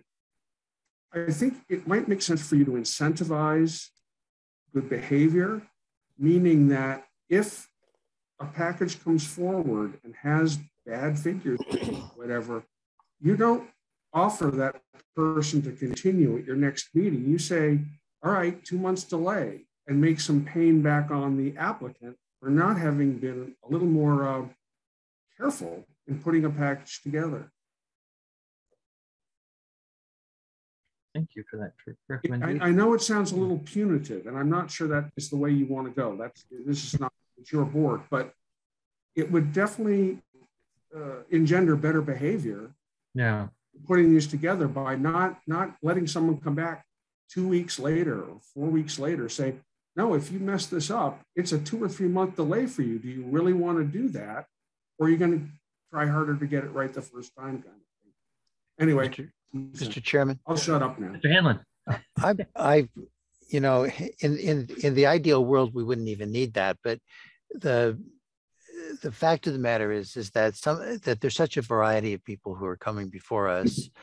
Some, you know, are just, when you saw it, they put arbitrary numbers there, and you can tell that. I mean, they have the same number for proposed and present, and you know that can't be true, and that sort of thing. And so they're just scoffing at it and figuring out this is not serious, and as long as I fill in, and sometimes they don't even bother to fill it all in. For other people, they just didn't get it, or they didn't understand the technical aspect of how you make the calculation, or they're used to it. And sometimes that's just an ordinary person looking for a dormer, and he's doing it all himself, and he's totally, or she is totally intimidated by how hard all of this is. And sometimes it's people who ought to know better. And they're just, it's really hard to have a one size fits all sort of response to having those things wrong. And I'm really sympathetic with the ordinary person who's coming in a dormer, who doesn't spend a lot of time appearing before committees. To us, it's not a scary process usually, although some 40Bs, it's a scary process to come to a meeting. But you know, to lots of people, this is not this is the world they live in, and I'm a little bit reluctant to be too punitive. I'd much rather have a gatekeeper in the beginning that would warn them when they've got it wrong than for the board in its initial hearing to be the gatekeeper, and then to put them in the line depending upon what we think of them. Mr. Chairman. Mr. Mills. Yeah, following up on Mr. Moore's suggestion and Pat's suggestion, you know, it really does seem there are two pools. Those that are innocently making mistakes and those that are cavalierly ignoring the rules. And I think it's usually fairly easy to discriminate those two groups. Mm-hmm. I would say on our cover sheet where we describe the various materials and types of permits, that something on the bottom says you need to pay attention to the timelines. You also need to pay attention to filling out the forms correctly. Failure to fill out the forms correctly could result in significant delay. If you have questions, please consult. With that, you could be consult inspectional services to make sure your forms are complete. And then if somebody comes back and just is putting bozo numbers in and ignoring us, oh, fine, 2 months, see you later. But somebody's honestly making a mistake and doesn't understand. Okay, we can help them out, and I'll see you in 2 weeks. Right. I get insulted when people insult our time. My time is valuable. When people waste ours, I think they should pay a price. Yeah, I like the idea of sort of including it sort of in that cover letter we were discussing earlier. It's an or gate, you don't have to do it to everybody, but if someone's, dissing us, well, Yeah, I mean, because the other side of that we have to pay attention to also is just the the statutory time limits we have for action on things. That if we That's true too. we don't want to put ourselves in a bind.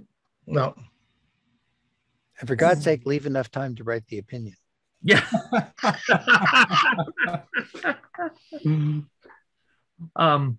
Was there anything else on checklists that we wanted to discuss? There anyone would like to discuss? No, Mr. Chairman. Yes, sir. I had just had a question because I think I had texted you. I am going to have to leave here at 9:45, and I believe we have a vote coming up. Yes. And I didn't know if we might be able to get to that sooner rather than later. We could certainly do that now if we're going to be running the risk of losing people. Oh, yes. So with that, I will go ahead. I'm just going to go ahead. I'll table this discussion for the moment and move on to item number 9, which is the election of officers. So the board has 2 officers. We have a chair, which is the position I hold, and we have a vice chair, which is the position Mr. Hanlon holds.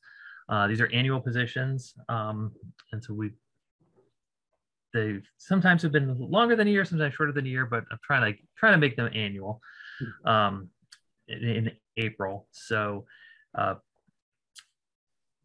we need to vote on a chair and a vice chair, and so I think the procedure we have used in the past is I will accept nominations first for the position of chair. Are there any nominations? I would like to nominate the present chair, Mr. Klein, for the position of chair. Second. Thank you very much for your vote of confidence. I will accept that nomination. Are there other nominations for the position of chair?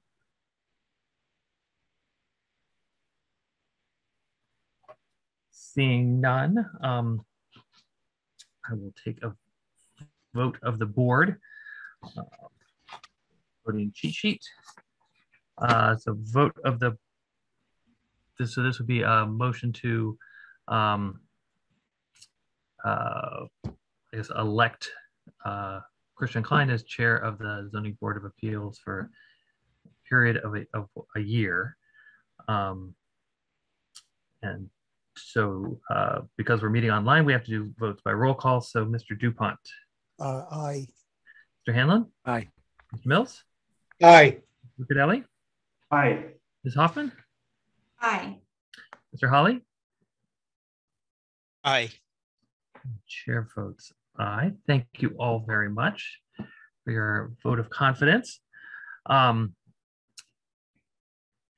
our next position is the position of vice chair. So I will accept nominations for that position. Mr. Chairman, I would like to nominate Patrick Hanlon as vice chair. Do I have a second? Second. Thank you, Mr. DuPont.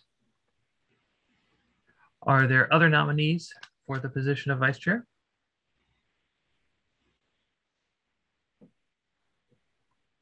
Seeing none and following the same procedure, do a roll call vote of the board for approval of Mr. Hanlon as the vice chair of the Zoning Board of Appeals for the period of 1 year. Mr. DuPont. Aye. Mr. Hanlon. Aye. Mr. Mills. Aye. Mr. Cadelli. Aye. Ms. Hoffman. Aye. Mr. Holly. Aye. And the chair votes aye. Congratulations to Mr. Hanlon being reelected vice chair. Mr. Chair, thank you very much. Thank you. Thank you both very much. Absolutely. So these positions don't need to be permanent in any stretch. So,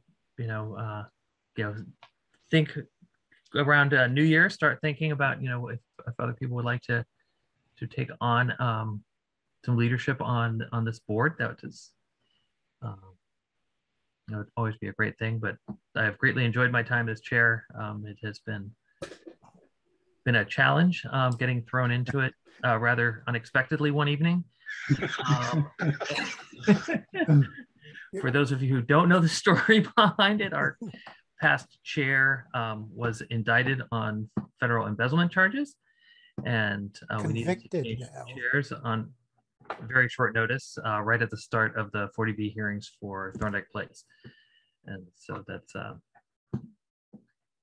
sort of how that came about. And but I think the board has been doing, the board has done tremendous work over the past 2 years, and I really appreciate the level of professionalism that Mr. Hanlon has brought to the decision-making process, the decision-writing process, and our continual work to try to make this board more accessible to the public and to make our processes clearer and more succinct. I think it's been really great. So I appreciate everyone's efforts, and look forward to serving as your chair. Mr. Chair, can I add a comment? Please, Mr. Moore. You've heard me say it before. You folks work very hard, and it's one of the boards that doesn't always get a lot of appreciation because there's contention between you and the applicants regularly. Most of it's civil, sometimes it's not. And you guys work very hard, and I just want to say that I, as a casual but regular observer, have noted that directly, and I think it's one of the very important functions of town that you do. It's too bad that folks like you don't get appreciated more. And Mr. Chairman, you know, it's clear now how you need to exit when you've had enough. The example was provided.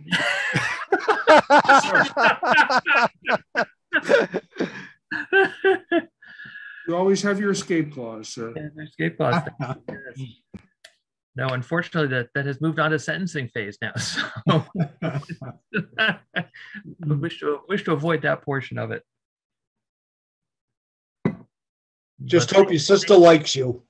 Indeed, indeed, indeed. So thank you, Mr. DuPont, for asking us to move this forward. I know you have a commitment this evening, so thank you for that. Thank you. I would like to return just to rules and regulations. I'm not going to touch the comprehensive permits stuff right now, but those of you who did serve through the 40Bs, if you wouldn't mind taking a look through those and see if there's anything in there that you think might need some reconsideration, that would be great. On our regular rules and regulations,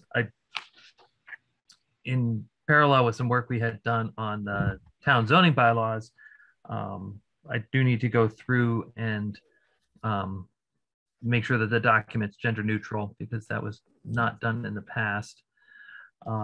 And I have a note in here that under the application process, we need to add that the submissions need to be filed with the town clerk. And so that is something we need to add. We don't mention the design guidelines in our. I was thinking about that. Yes, that might be a checklist thing too, actually. Just to certify a certification that you've read and some sort of thing, and not that you follow them, but that you've just paid attention to them. You've reviewed. Yeah. Good idea, Pat.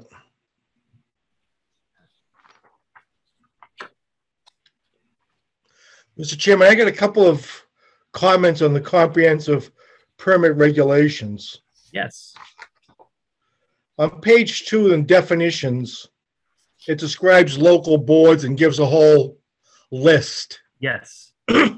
And following my previous theme, you might want to include the tree warden. So should it be the page 2, item 2.0 definitions, local boards? I think I would look to Mr. Moore. Should this, so this is basically our comprehensive permit rules. This is a list of sort of under the generic term of local board, what boards might be included. And I'm wondering if it makes more sense to reference the tree warden or the tree committee. I would ask Mr. Chairman what you're looking for the board to do for the applicant in this case. It's just the applicant, it's typically it's things like the applicant needs to, or let's see, that's a good question as to what exactly it says. We'll be obligated to Asking provide us- notice to them, and then Yeah. they will have the opportunity, but not the obligation to provide comments to us. But beyond that, we need to do a text search for the word local board to find out where else it comes up. Right. But it's typically that for comprehensive permits, obviously all the decision making rests with the zoning board of appeals. The board of appeals is looking for recommendations and guidance from local boards, and I think that the question is, who should the zoning board be reaching out to?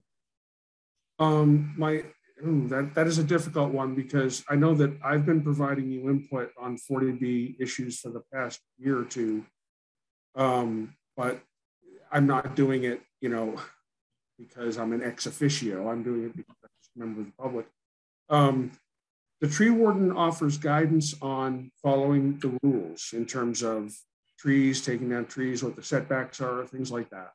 Okay. The tree committee, of which I'm a member, is a little more involved with policy, making sure the tree bylaws are current and being followed, and if they're not, how to fix them, encouraging tree canopy in town. So I'm not sure the tree committee would necessarily be the group. It depends on what sort of guidance the applicant's looking for. The tree warden is the one mostly behind the rules, if that's what you're looking to offer the applicants. Okay. I would vote for tree warden because you're looking for compliance with regulation. Yeah, I think you're right. I think the tree warden is the way to go, vice the tree committee, because tree committee is more policy. So, okay. Yeah, and the list is definitely a mix of both boards and committees, but also departments and sort of departments of one. So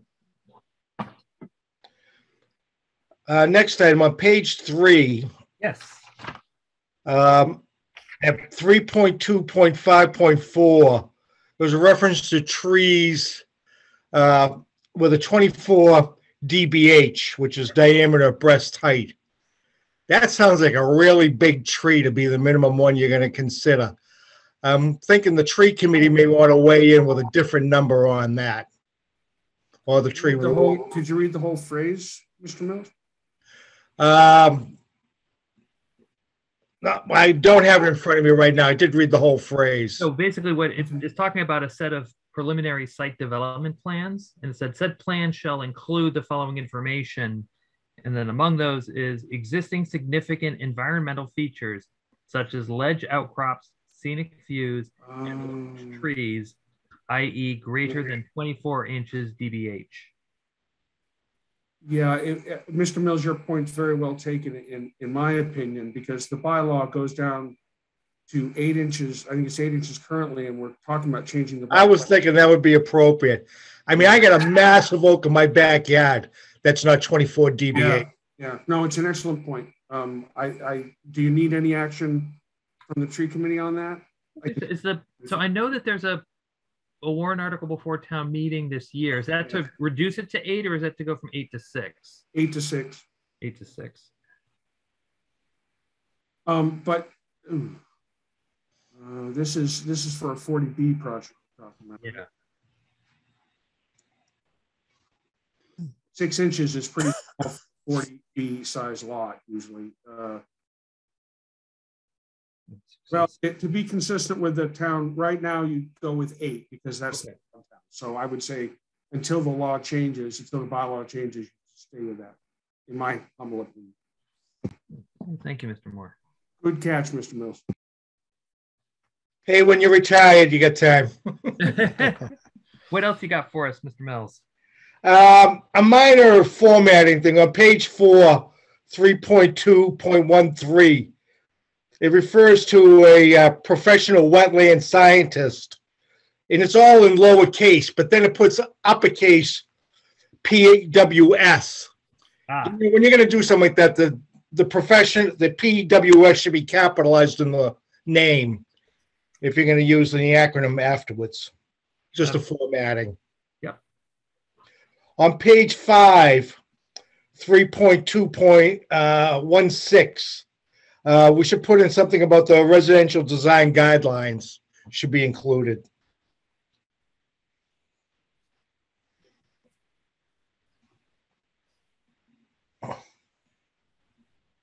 Okay.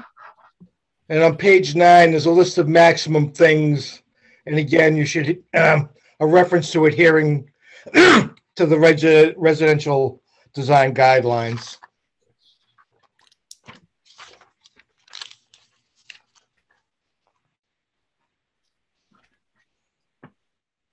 Mr. Chairman. Mr. Hanlon.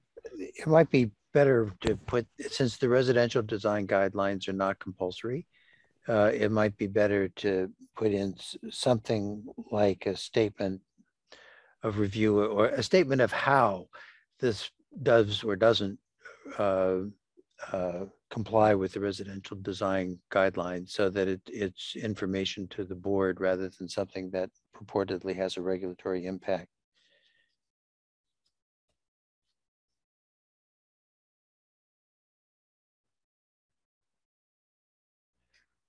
Mr. Chairman, one of the things that I think that we are going to need to do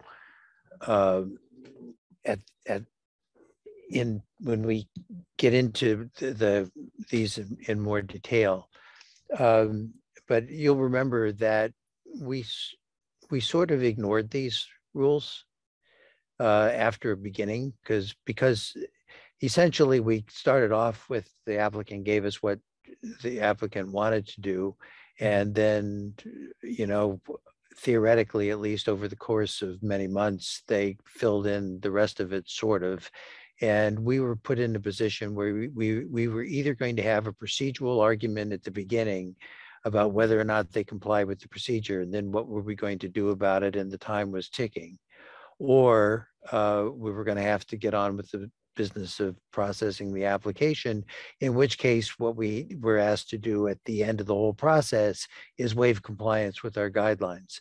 So the effect was to not have an effect. And it seems to me that if we want to make these work for us, we need to simplify them and to provide a way of accommodating the sort of iterative process that actually happens, while at the same time, when we really absolutely need something or want something, because for, you know, there's obviously, there's lots of things in here that that just produce useless verbiage, and other things that produce information that we really need to have to move forward. And the current guidelines don't really distinguish between those things.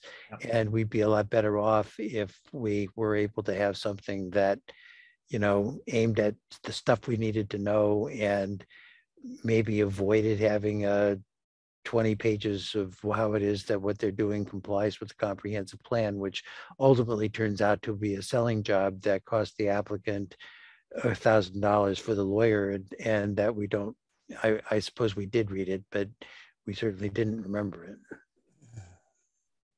Okay, so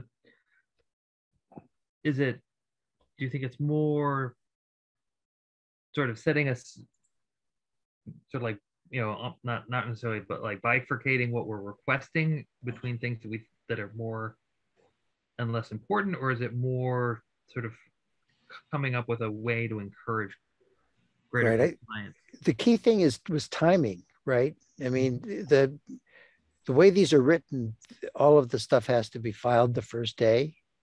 So some of those things are not that important, and we could just say the applicant can if they want to. I mean, you know, compliance with the comprehensive plan is like that. That just gives rise to a selling document. And, you know, I don't know that we need to be pushing anything particular about that. But some things we really need to have the first day, and some things we need to have over the course of the proceeding. And sometimes we need to have this information at some point. And at some point we would welcome the information, but it's up to the applicant whether to provide it. And we ought to be able to make those two discriminations, which gives rise to a 4-cell chart as to where the stuff all goes. Okay.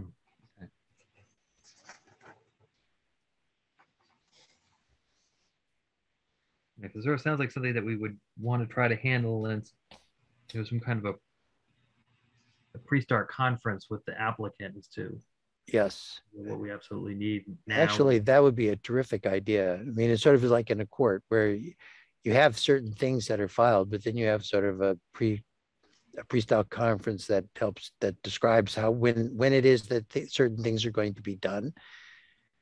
And part of what we did really in both of the cases we had was periodic meetings that talked about what was going to be done, like for the next hearing and so forth, just the way a judge would do before he has a hearing or she has a hearing. And it seems to me we should do that. But anyway, the point is to try to figure out some way of structuring both the filing and the process to make it actually work for us and make it useful, as opposed to something that we just ignore and then forgive at the end. Well taken, thank you.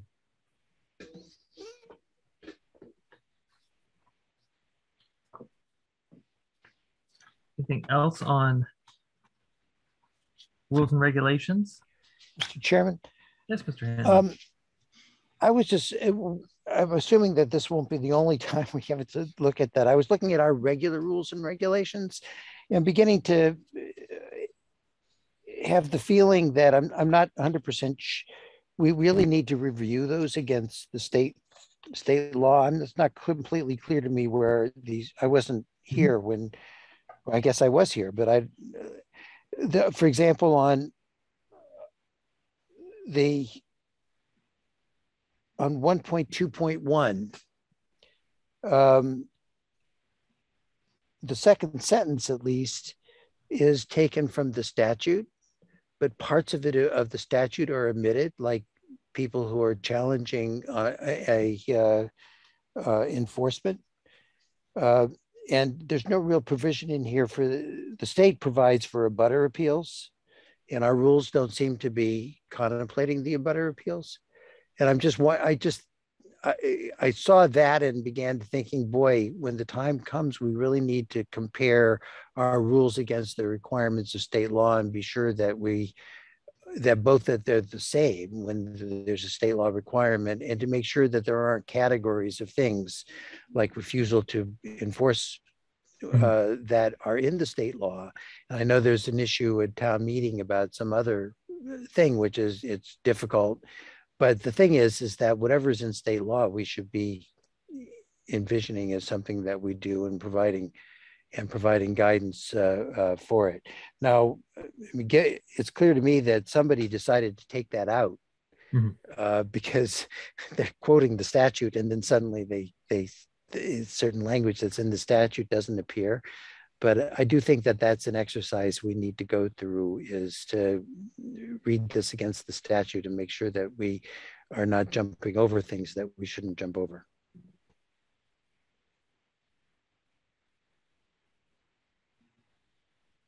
Okay. Well, as Mr. Dupont had to leave early, we could assign that to him. As a matter of fact, because he left early, we could assign it to him.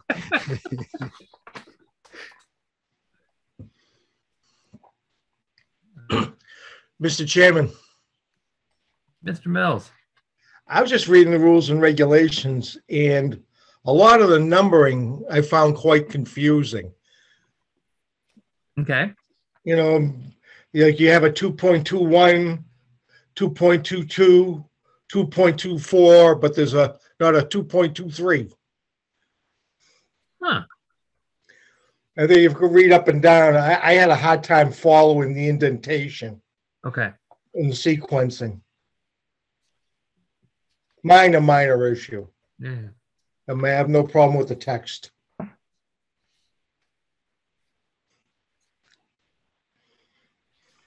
Yeah, some attention ought to be paid to, I mean, there's only so far you go with the plain language rules, but making these things, more intelligible and having a numbering system that's transparent and that easily leads you through it is helpful. Yeah. Using typeface, there are lots of things that people who are good at this, and I think that the town actually employs people who are good at this to just make it more user friendly by making it better, by making the physical presentation work better. This was obviously written by a lawyer or under the influence of a lawyer. Very good suggestion, Patrick. Lawyer under the influence? Is that lawyer under the, that's good. All right. So for next steps then,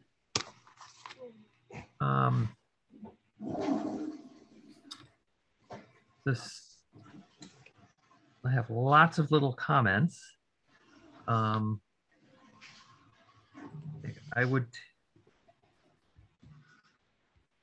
can take a look into the applications. Would somebody be willing to take a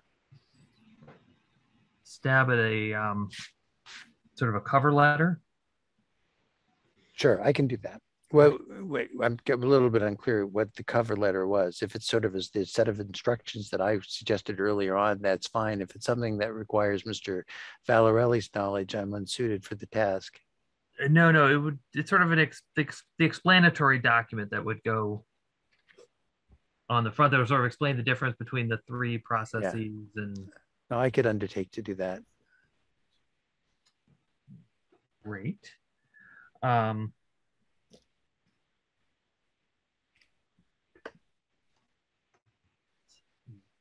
Would that include what Kevin was sort of talking about in terms of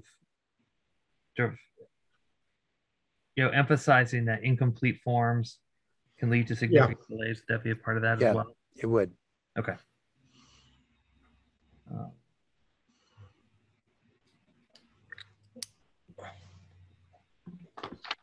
Those are the ones that I can sort of easily parse out at the moment, but I will go through my notes here and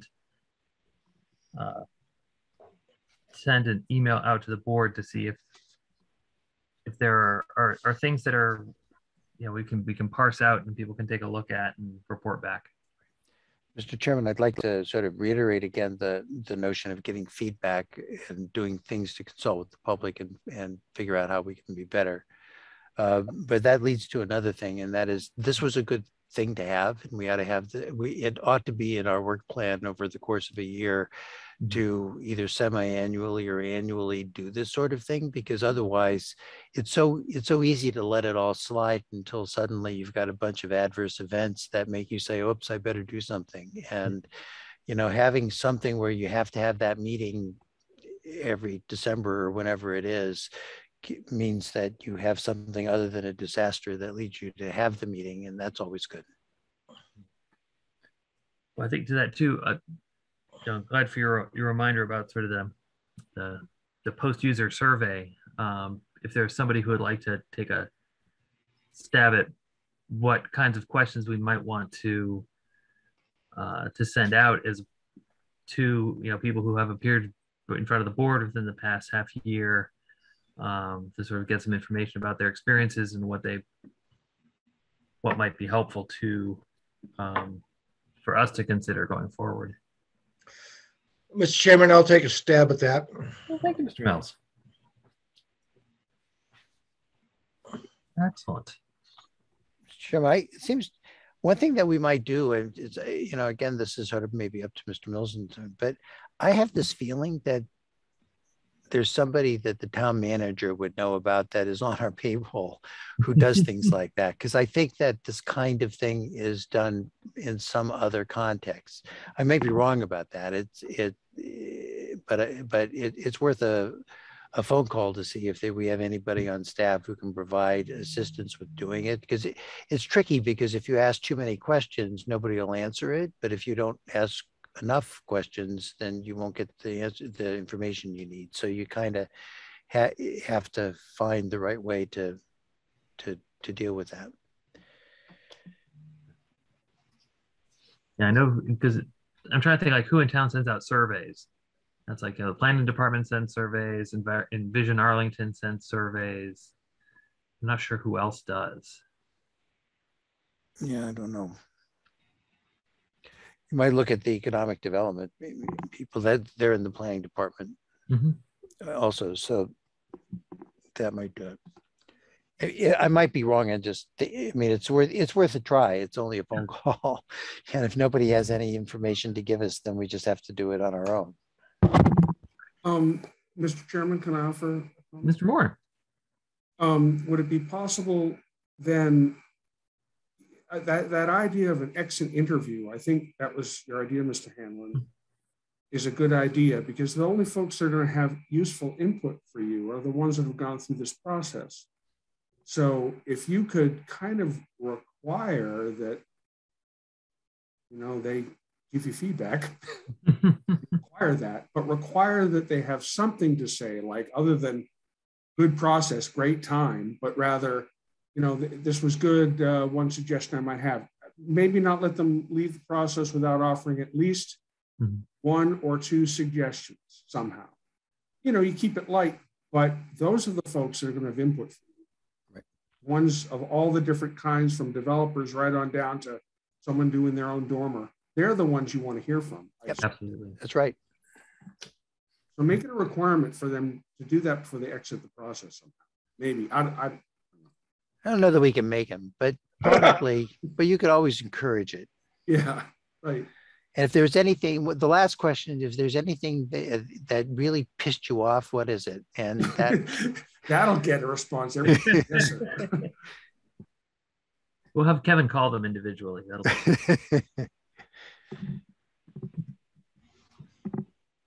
All right. Well, I think we're in a good place on this stuff. We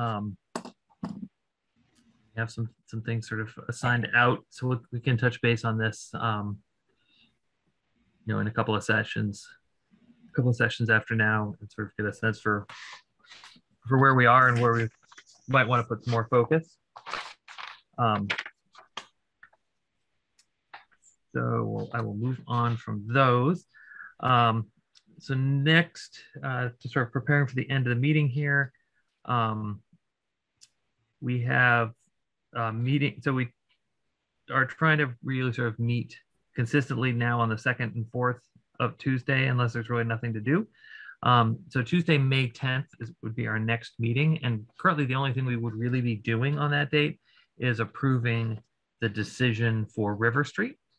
And so if people are not opposed, I would like to, you know, essentially have the shortest meeting we've ever had,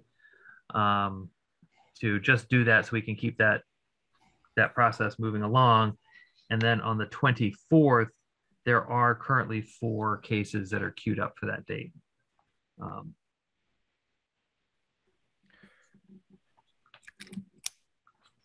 That will be our schedule moving forward. Is there anything else from the board for this evening? Being none, I'm just reviewing our agenda here, make sure I'm not forgetting anything. Done all that stuff. Perfect. Well, thank you all for your participation in tonight's meeting of the Arlington Zoning Board of Appeals. I appreciate everyone's patience throughout the meeting. Especially wish to thank Rick Valarelli, Vincent Lee, Jennifer Seuss, and Mustafa Vergalo for their assistance and presentations this evening.